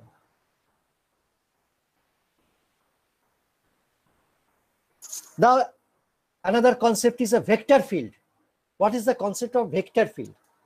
Now, vector field actually gives you a correspondence between the point on the manifold and a tangent vector. Okay, so it is a one type of mapping, which is an assignment. It is an assignment to a point with a tangent vector xp at each point p of m. So this assignment gives you a real valued function. Okay, it gives a real valued function, and this is called a vector field. And it is also this for the vector fields. The set of all vector fields is denoted by chi m. The set of all vector fields denoted by chi m. Now, this is the properties are there. Now, the Lie bracket or Lie derivative of the function f is denoted by Lxf, and the Lie bracket is also another vector field. Lie bracket is also denoted by, or sometimes called Poisson bracket. Now, Lie bracket actually gives you the two vector fields are there, x and y, and there is a Lie transformation. Lie transformation gives you another vector field, like it is denoted by xy, the Lie bracket xyf as xp of yf minus yp of xf. That means it gives a torsion-like concept. I will come it afterwards. That from here we can get the from this Lie bracket we get the concept of torsion also afterwards. So you are moving from one vector field to another vector field by a Lie transformation, and you are getting a skewed type motion here. And this is xy of p of f is xpyf minus yp of xf. So if you omit this p and f, we can denote by xy as xy minus yx.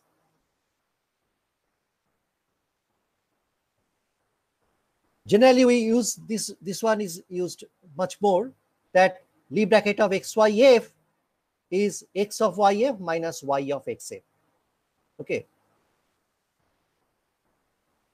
Now, these are the properties of Lie bracket, very interesting properties, which are very much useful, that the linearity holds, and xy and yx are skew symmetric, and the same, if there is same, it is obviously 0, and this is if there is functions f and g are the functions and x, y, y are the vector fields, then this relation holds. This is a very important one, and this Jacobi identity is also important. Okay.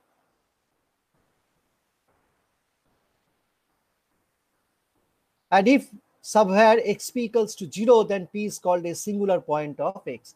So I'm just giving the concepts of to go further, to go in the research field, these concepts are very much useful. That's why I am telling these definitions or the properties here.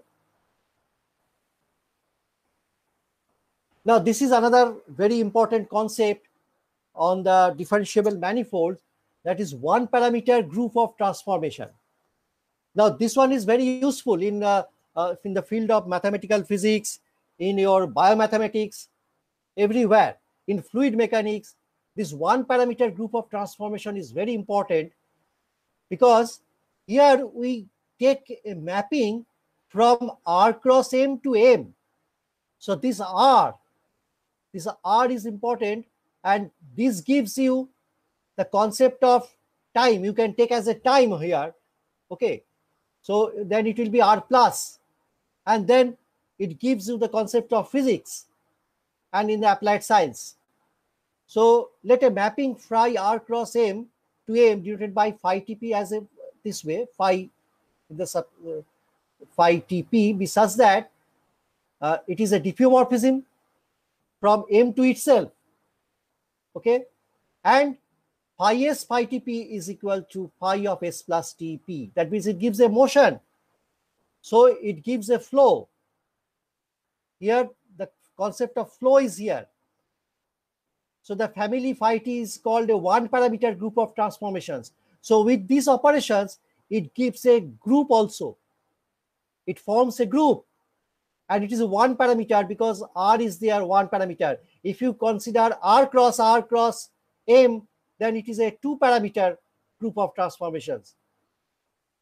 Now, phi 0p is the initial point P, and if we consider phi s phi 0p, this is phi sp. So phi 0 is the identity transformation, and the inverse one is this one, phi of minus Tp, because it gives you the phi 0. So it forms a group. And this psi t, if I consider that psi t, is a differentiable curve on M, and it is called orbit through P. So it gives a motion on the differentiable manifold. Okay, and the tangent vector xp, that is ddt of f of psi t, is called generator of phi. It is the generator of phi. Okay, so this is an example given that if phi is this one and phi Tp is given this one, is a one parameter group of transformation, then generator is this one. This is the generator. Now there is a concept of local one parameter group of transformations. Why we require this local one parameter group of transformations, I am coming to that. But if we replace this R by I epsilon, which is from minus epsilon to epsilon, if we consider this an open interval and the same thing, the same definition, then we call it is a local one parameter group of transformation. Okay, so just if we replace R by some small open interval or minus epsilon to epsilon, then we call it as a local one parameter group of transformation. Now, why we need this one? Because if X is a vector field on a differentiable manifold, then X generates a local one parameter group of transformations in a neighborhood of a point of P of M. So it is a theorem. This is an interesting theorem. The proof is very large. I'm not giving the proof here. So we can prove that if X is a vector field, we can get a local one parameter group of transformations, but we may not have a global one parameter group of transformations. Okay, so when we will have a global one parameter group of transformation, when? So if a vector field have a global one parameter group of transformations, then we call the vector field is a complete, and it can only happen if every vector field are a compact manifold. If the manifold is compact, that means topologically compact.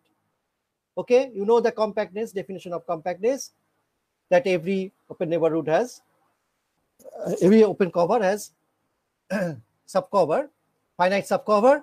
So So for that compact manifold, every vector field is complete. This is also another important theorem. So these are the two theorems, but here the concept is this one, that X always generates a local one parameter group of transformations, but it doesn't give you a global one parameter group of transformations. If the manifold is compact, then you can get a global one parameter group of transformation.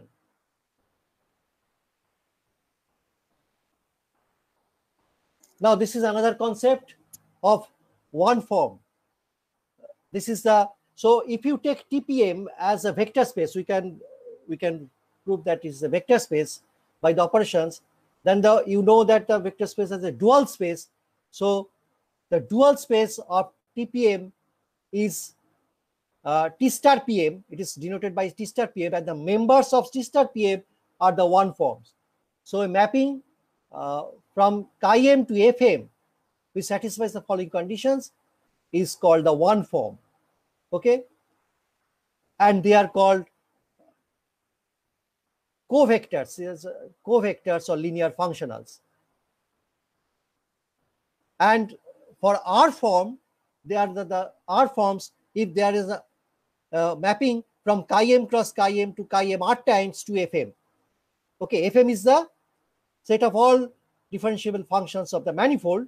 So this is the mapping.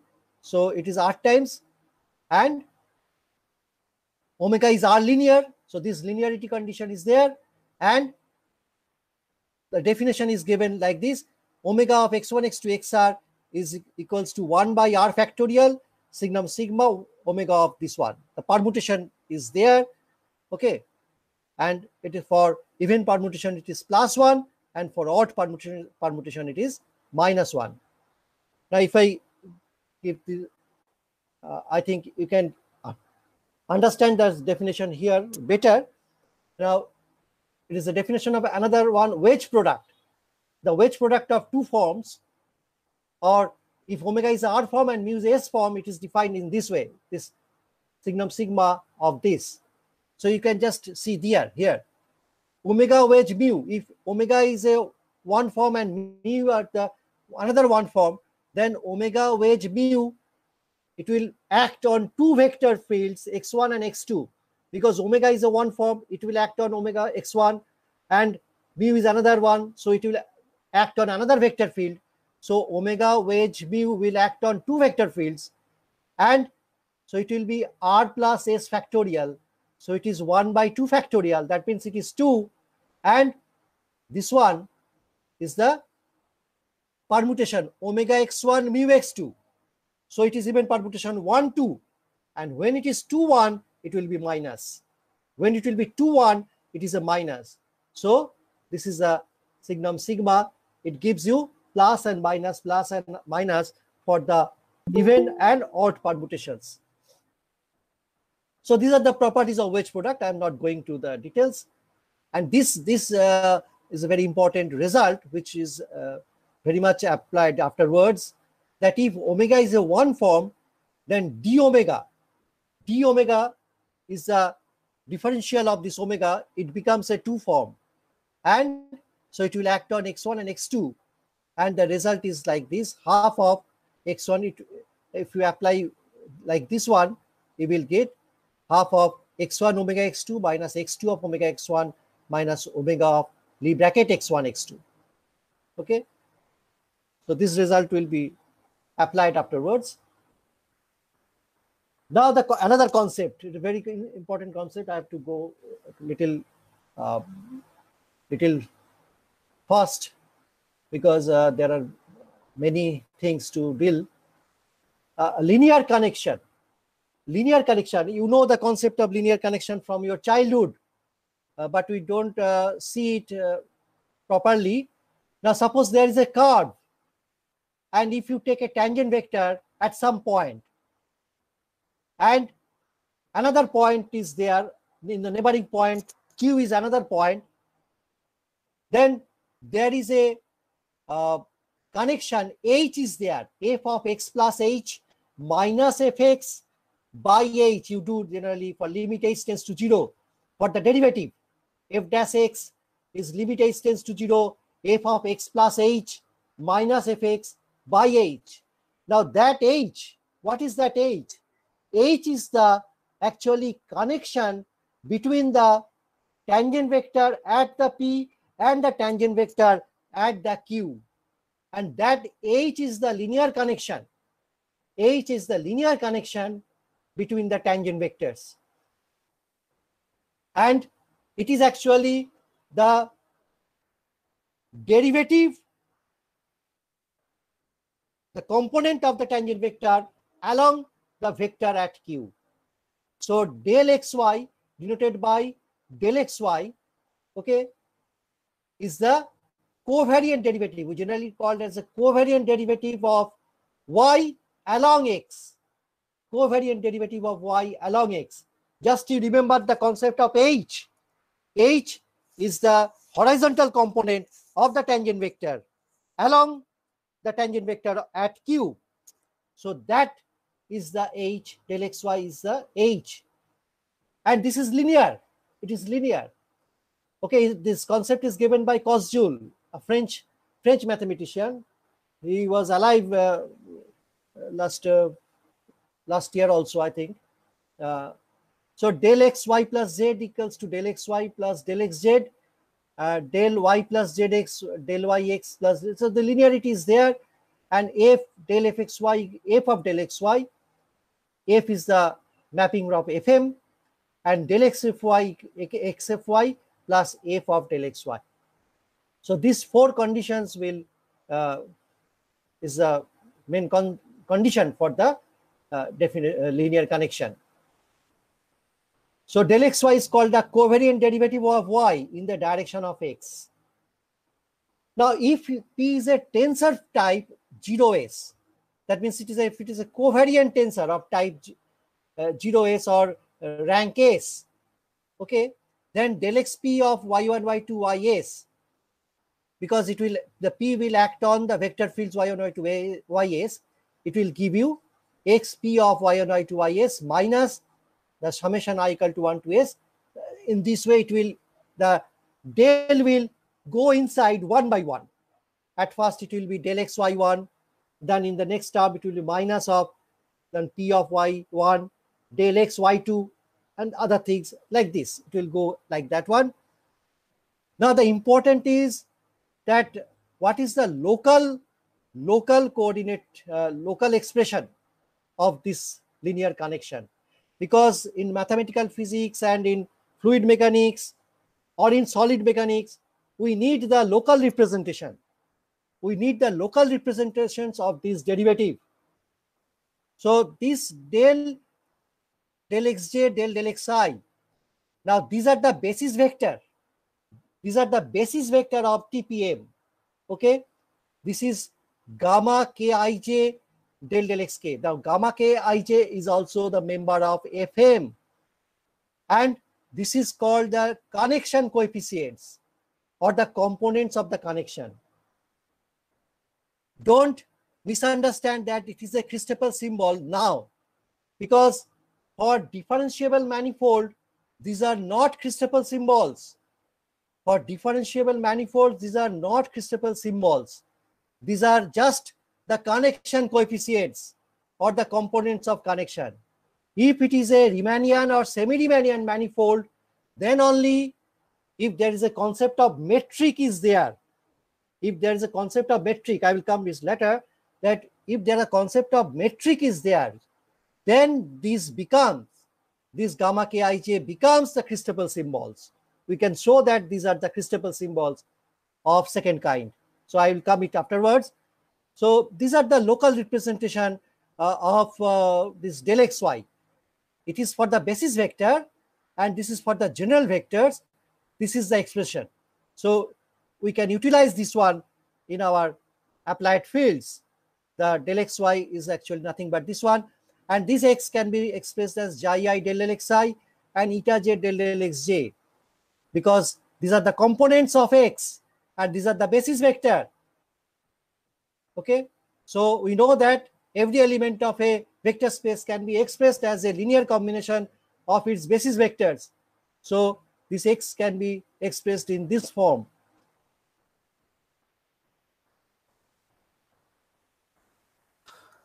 Now there is another two concepts, a very important concept, torsion tensor field and curvature tensor field. Because in our topological space, we have no concept of curvature and torsion, or no concept of curve and all the things. So we are trying to introduce this curvature and torsion on these manifolds, okay, on differentiable manifolds. So torsion is nothing but another vector field or tensor field. You can say it is tensor field because it is a mapping from chi-m to chi-m to chi-m. Okay, Txy is del xy minus del yx minus xy. See again here the torsion. What is the thing here? That you are going y along x and then x along y with a Lie bracket xy. That means with a motion you are getting a skewness. You are getting a skewness on the manifold, and you are getting the torsion tensor field. Okay, it is a tensor field of type 1, 2. That means contravariant part 1 and covariant part 2. And it is called symmetric if Txy is 0. That means if Lie bracket xy is del xy minus del yx. So a differentiable manifold is symmetric if its torsion is 0. Now these are the properties. It is skew symmetric. Now what is the curvature tensor? Curvature tensor is a mapping from chi-m cross chi-m cross chi-m to chi-m. It is another 1,3 tensor field. It is another 1,3 tensor field, and it gives a second order derivative on the vector fields. You know from your basic BSc class that curvature, how you get the curvature. You know it is the d2y dx2 by 1 plus dy dx whole square whole to the power 3 by 2. You can find the curvature of a curve. Okay, so there is a concept of second order derivative. You can't get it from the first order derivative just. So the curvature is coming from this one, the second order derivative del x del yz minus del y del xz minus del z of Lie bracket xy. Now these are the properties of curvature tensor. Rxxy equal to 0. It can be proved. Okay, Rxyz minus Ryxz, that means it is skew symmetric for the first two terms. It is skew symmetric. And this, if f is here, f will come outside. Now we come to the concept of Riemannian metric and the Riemannian connection. Now to get this Riemannian metric, we need the concept of Hausdorffness and second countable, because there is an important theorem that every differentiable manifold has a partition of unity if the differentiable manifold is Hausdorff and second countable. Now this partition of unity implies the existence of this Riemannian metric. You can't get this Riemannian metric if it is not Hausdorff and second countable. So we need the concept of Hausdorffness and second countability to get the partition of unity, and from that partition of unity you can get the concept of this G. So this G is actually covariant tensor field. It is a chi-m cross chi-m to fm which satisfies these conditions. The metric Gxx greater than 0, the positive definiteness, Gxx equal to 0. So if and only if x is the null vector for non-singularity, and the symmetricness. So if these three conditions hold, then G is called a Riemannian metric. And if you omit this positiveness, then it is called a pseudo-Riemannian metric. And the differentiable manifold with this Riemannian metric is called a Riemannian manifold. Okay, so differentiable manifold with this Riemannian metric is called Riemannian manifold. And in local form, if the basis vectors we denote by Gij, I'm going fast now. Now, it is called a metric connection. This linear connection is called metric connection if del G equal to 0. That means del Xg Yz equal to 0. And it is, so it gives a concept of parallelism on the Riemannian manifold, because del Xg equal to Yz equals to 0 gives the concept of parallelism in the Riemannian manifold. And the vanishing torsion, that means the symmetric. So in the Riemannian manifold, for the Riemannian connection, it is also symmetric because the torsion is 0. Del xy minus del yx equal to Lie bracket xy. And every Riemannian manifold admits a unique Riemannian connection. It is a very large theorem, and it is the fundamental theorem of Riemannian geometry that every Riemannian manifold admits a unique Riemannian connection. That means there exists only one connection which satisfies these two conditions, that del 0 and its torsion is also 0. Now these are the properties of some Riemannian metric and Riemannian connection, that Rxyz plus Ryzs plus Rzxy 0. This is Bianchi's first identity, Bianchi's second identity with the derivatives. Okay, and this is the property for the second, for the last two pairs it is skew symmetric, and for the pair xy zu, zu xy, for it is actually symmetric. Now this is the 04. You can consider this one as a first kind of tensor, Riemann curvature tensor, if it is mapping from chi-m cross chi-m, from chi-m cross chi-m to Fm. The same thing, just it is another form of the definition. And I am coming to the gradient vector field. I am omitting these things, and this one is important. Einstein manifold. Now, if you want it to be an orthonormal basis of TPM, then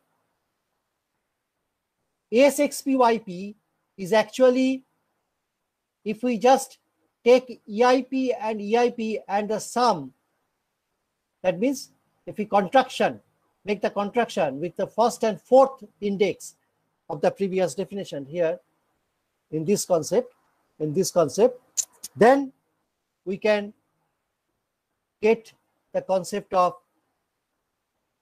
Ricci curvature. It is a Ricci curvature denoted by SXY or some term RICXY. Okay, it is Ricci curvature, and if this one SXY equals to lambda of GXY, then M is called an Einstein manifold, where is the lambda is a smooth function. Okay, and it can be proved that it becomes a constant for n equal to 2, and this one is called the scalar curvature if we again contract with respect to EI and EI. If we consider this one, it is called the scalar curvature, okay, SEI. If M is a three-dimensional Einstein manifold, then M is a manifold of constant curvature. Okay, so this is a result. Now this is a concept of semi-symmetric metric connection. Now semi-symmetric metric connection is very much used in the geological field, because it is we can measure the thing on the Earth's surface, the movement on the Earth's surface on this semi-symmetric with the semi-symmetric metric connection. And it is if the torsion tensor can be expressed as omega yx minus omega xy, where omega is a one form, we call it is a semi-symmetric connection, and with this one, if del G is 0, we call it semi-symmetric metric connection.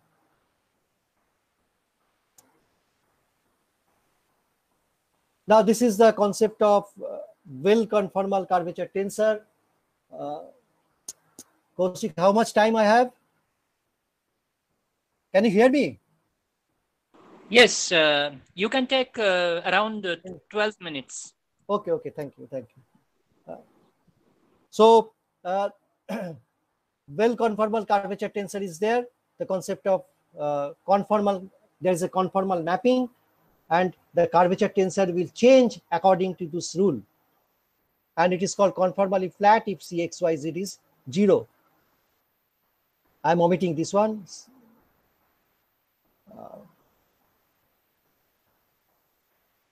There are some results of conformally flat manifold. Conformally flat manifold, the expression of the curvature tensor is there, and a curve is called a geodesic on M with a linear connection if del xx equal to 0. That means the covariant derivative of x along x is equal to 0. That means it's a parallel vector field, and x is the vector tangent to the integral curve sigma at xt. So this gives a concept of parallel vector field, and the curves are called for the parallel vector fields as geodesic. I'm omitting this one. Now, this is an almost complex structure. Now, actually the Riemannian manifold, suppose the Riemannian manifold of dimension n, then we can divide that dimension into two parts. One is even dimension, another one is odd dimension. Now, even dimensional manifolds gives you the concept of almost complex and complex manifold and Euler manifold, Hermite manifold, all these things. And odd dimensional manifolds that gives you the concept of contact manifolds and the Sasakian manifolds, Ken-Bonshu manifolds, all these things. So these are coming to the research part. So just I'm going through the definitions that almost complex manifold, there is a differentiable manifold of even dimension and with a endomorphism f from tangent space to itself, where f square equal to minus I. That means f of fx will be actually the identity mapping with the minus sign. The concept, so that's why it is called almost complex manifold, as we know that I square equal to minus 1. So here f square equal to minus I gives you the concept of almost complex structure. So the manifold, differentiable manifold with this type of f is called almost complex manifold. There is another important tensor field which is called torsion tensor field on this almost complex manifold. This is the Nijenhaus tensor is called. It is called Nijenhaus tensor, and the properties of Nijenhaus tensor is there. The definition is this one with respect to f. Now the important is that if the Nijenhaus tensor vanishes, it is called complex manifold. If the Nijenhaus tensor vanishes, nxy equal to 0, then almost complex manifold is called complex manifold. And it gives the concept of integrability on the complex manifold also, this nxy. That is the importance of this Nijenhaus tensor. Now there is a concept of almost Hermite manifold. What is the meaning of Hermite?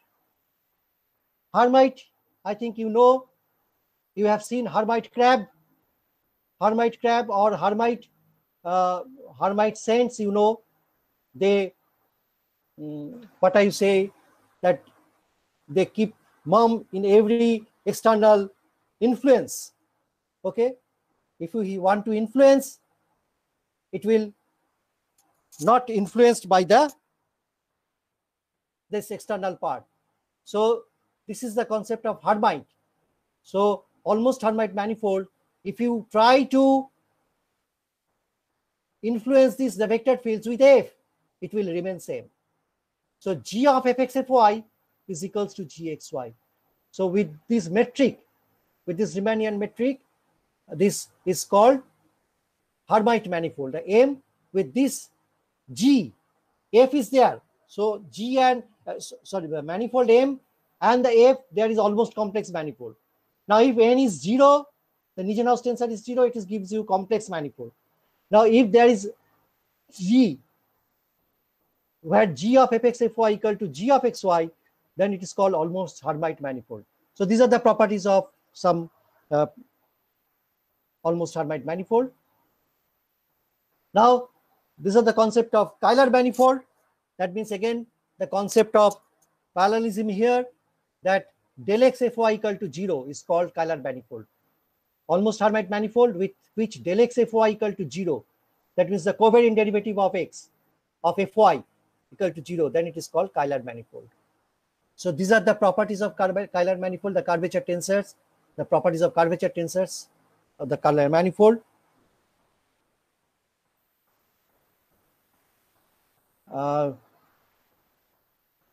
There are some properties I have given. A projectively flat Euler manifold is flat. A projectively flat Euler manifold, projective curvature tensor is given.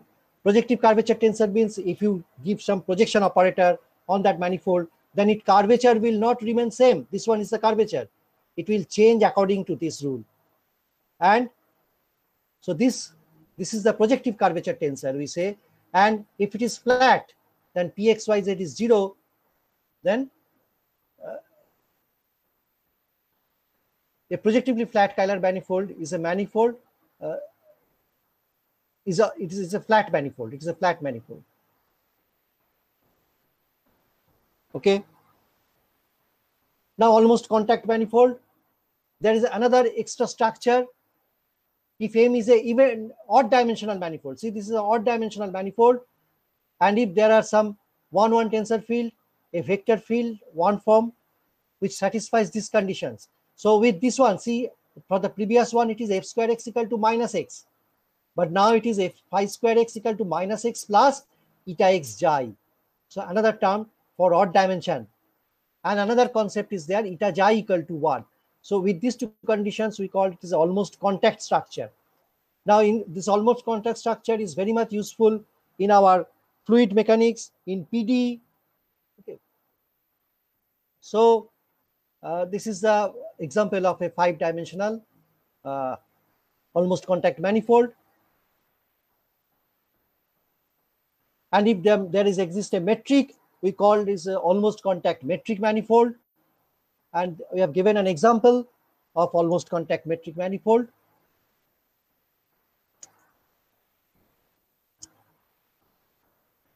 Now there is a K contact manifold. If the xi is a killing vector field, killing vector field means this L xi of g equal to 0, L xi g equal to 0, then it is called K contact manifold. K contact, K means the killing. Killing is K is capital because this is the name of a scientist. Okay, it is the name of a scientist, so that's why it is giving killing K as capital. So these are the properties. I'm not going to all these things. And this is the concept of contact manifold. For a contact manifold, these conditions hold: eta wedge d eta to the power n not equal to 0.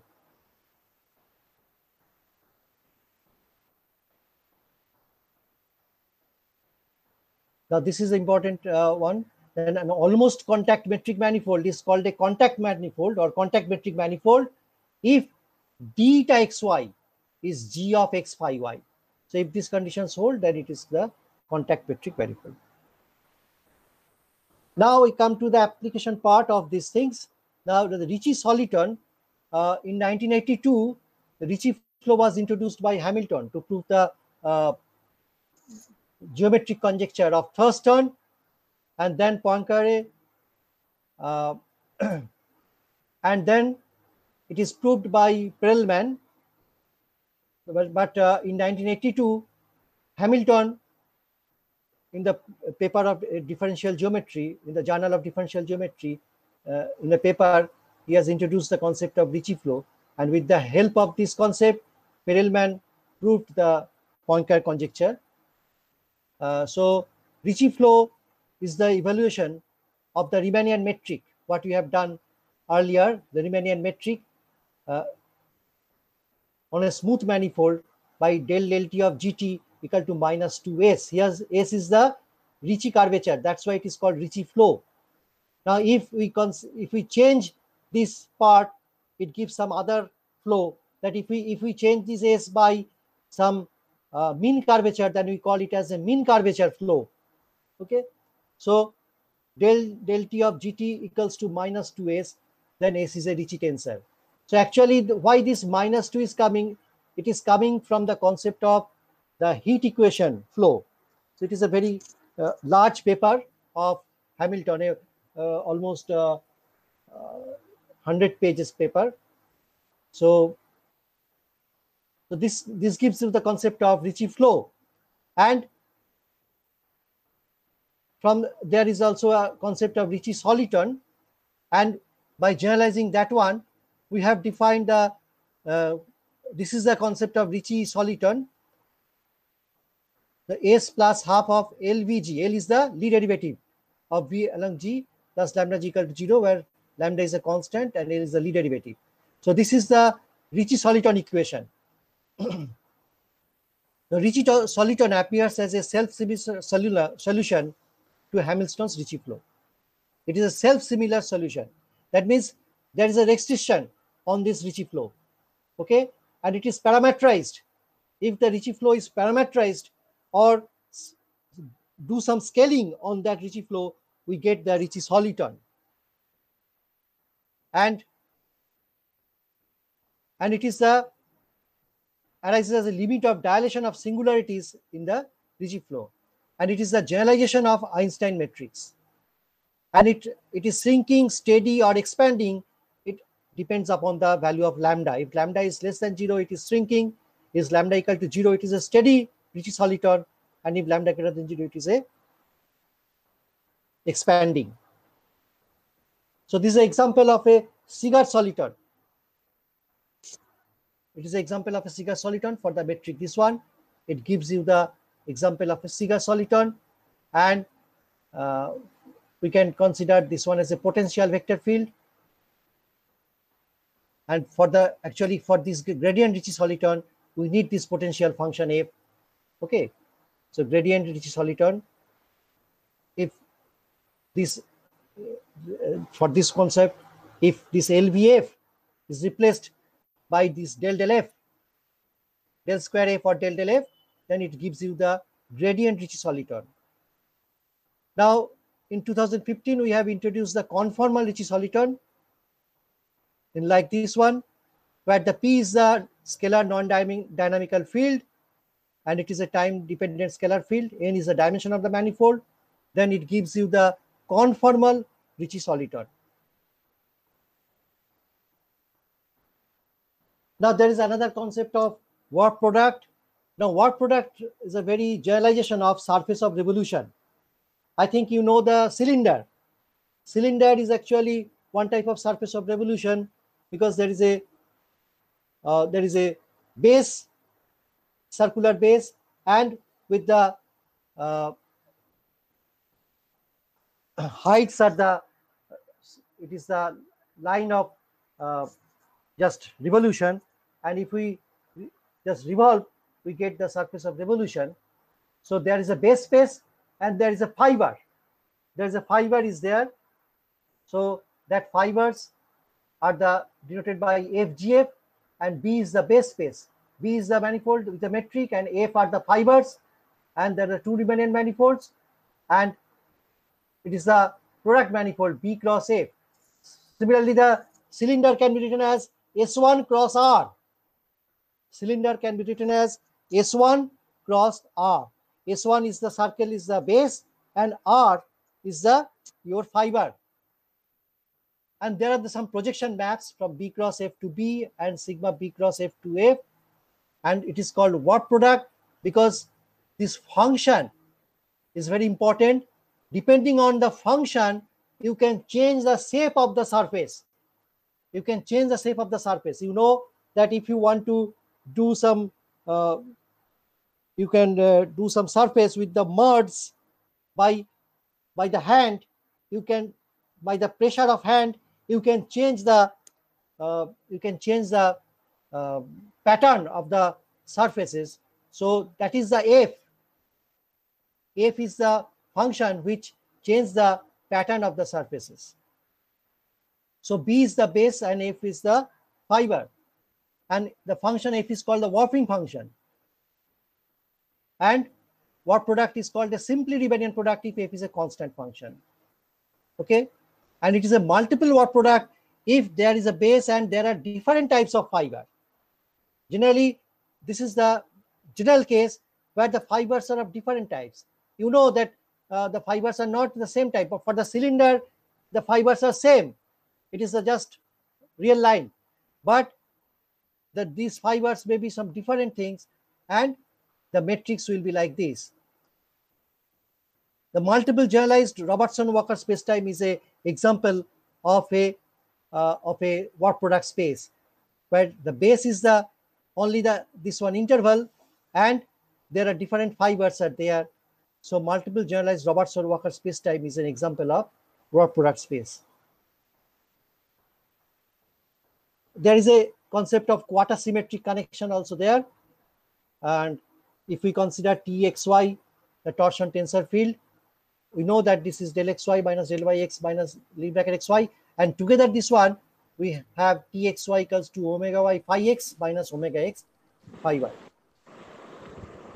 So now I come. One request, can you finish it by minutes? Okay, thank you. Yeah. Sorry. 2 or 3 minutes.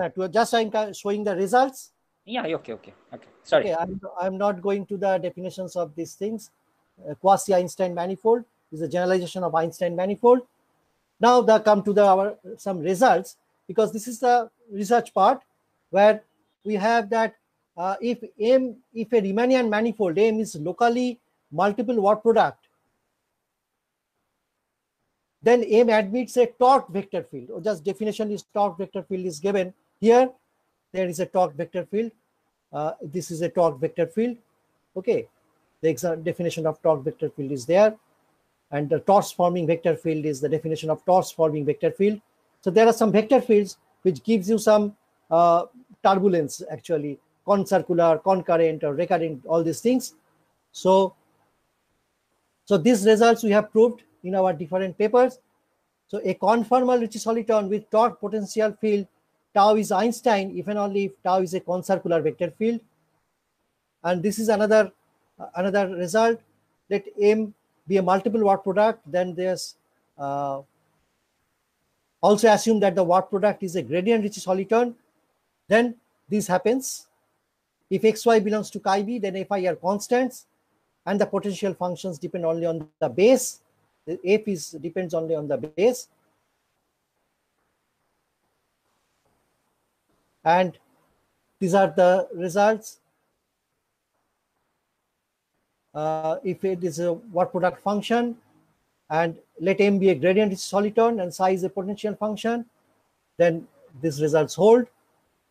Okay, so these are some theorems which we have proved in our different papers.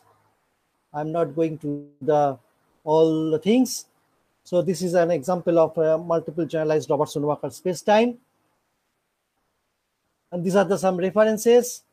The main thing is that the paper consists of these papers. This one is a Sompa, Buddhadev, and myself. As this one is a multiple work products as quasi-Einstein manifolds with a quasi-symmetric connection.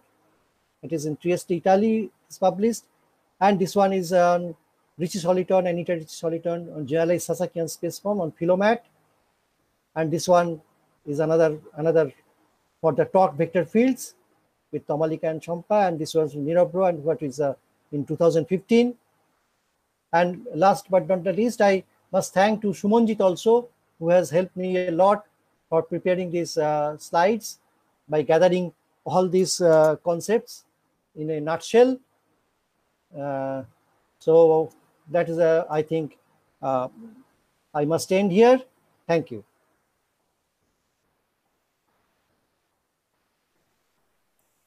Yeah, thank you, Professor Bhattacharya, for your very wonderful talk, comprehensive, detailed work on the differentiable manifolds. And you just talked on different applications of these differentiable manifolds. So thanks to you. And now I just ask the organizers if there is any question coming from the audience, please.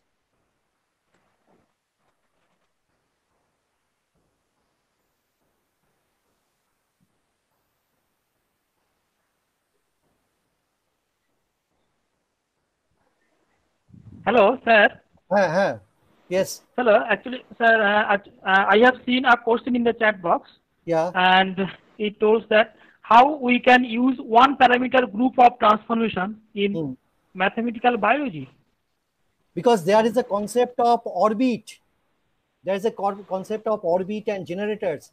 Now, in mathematical biology, you can see that the these orbits and generators are used.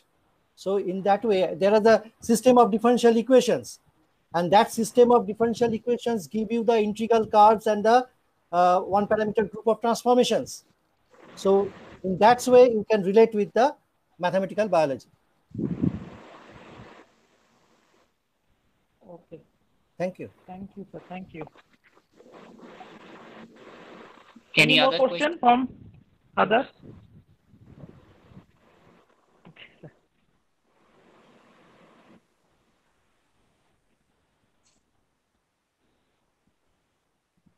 Is the things are understandable? My voice is clear. Yeah, it was clear, very much clear. Yes, sir. Yes, sir. Clear.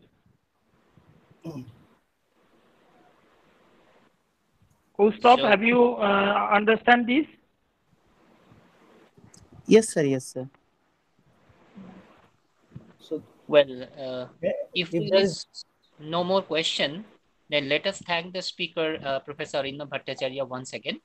And he actually developed the different, his own way and own school of research in differentiable manifolds. He introduced certain other concepts in differentiable manifolds, as I know, and as he has delivered different things, he has his members and collaborators and students developed, and he has given a very comprehensive idea about all the things. And certainly he started from the very basics of the differentiable manifolds. He talked on different aspects, different branches, different openings of this particular issue. And then he actually focused on his research area and convergent area of the differentiable manifold part. So let us thank Professor Rtdmms Bhattacharya once again, and over to the organizers for the announcement. I also thank to Kaushik and the organizers for giving me chance to share with your all these members and the research scholars, and I think there are PG and UG students are also there. So I thank all of you. Okay. Thank you very much, sir. Thank you. Okay. Thank you. So we'll meet again at 2:30. Yes, this is the end of our technical session 1, and we will return 1:40, sir. Since we are 10 minutes late, yes, sir. Okay. We are late 10 minutes, so we will be back on 1:40. Okay. 140 or 240? Sir, sorry, 2:40. 2:40. It's okay. Yeah. 2:40. Okay. Okay.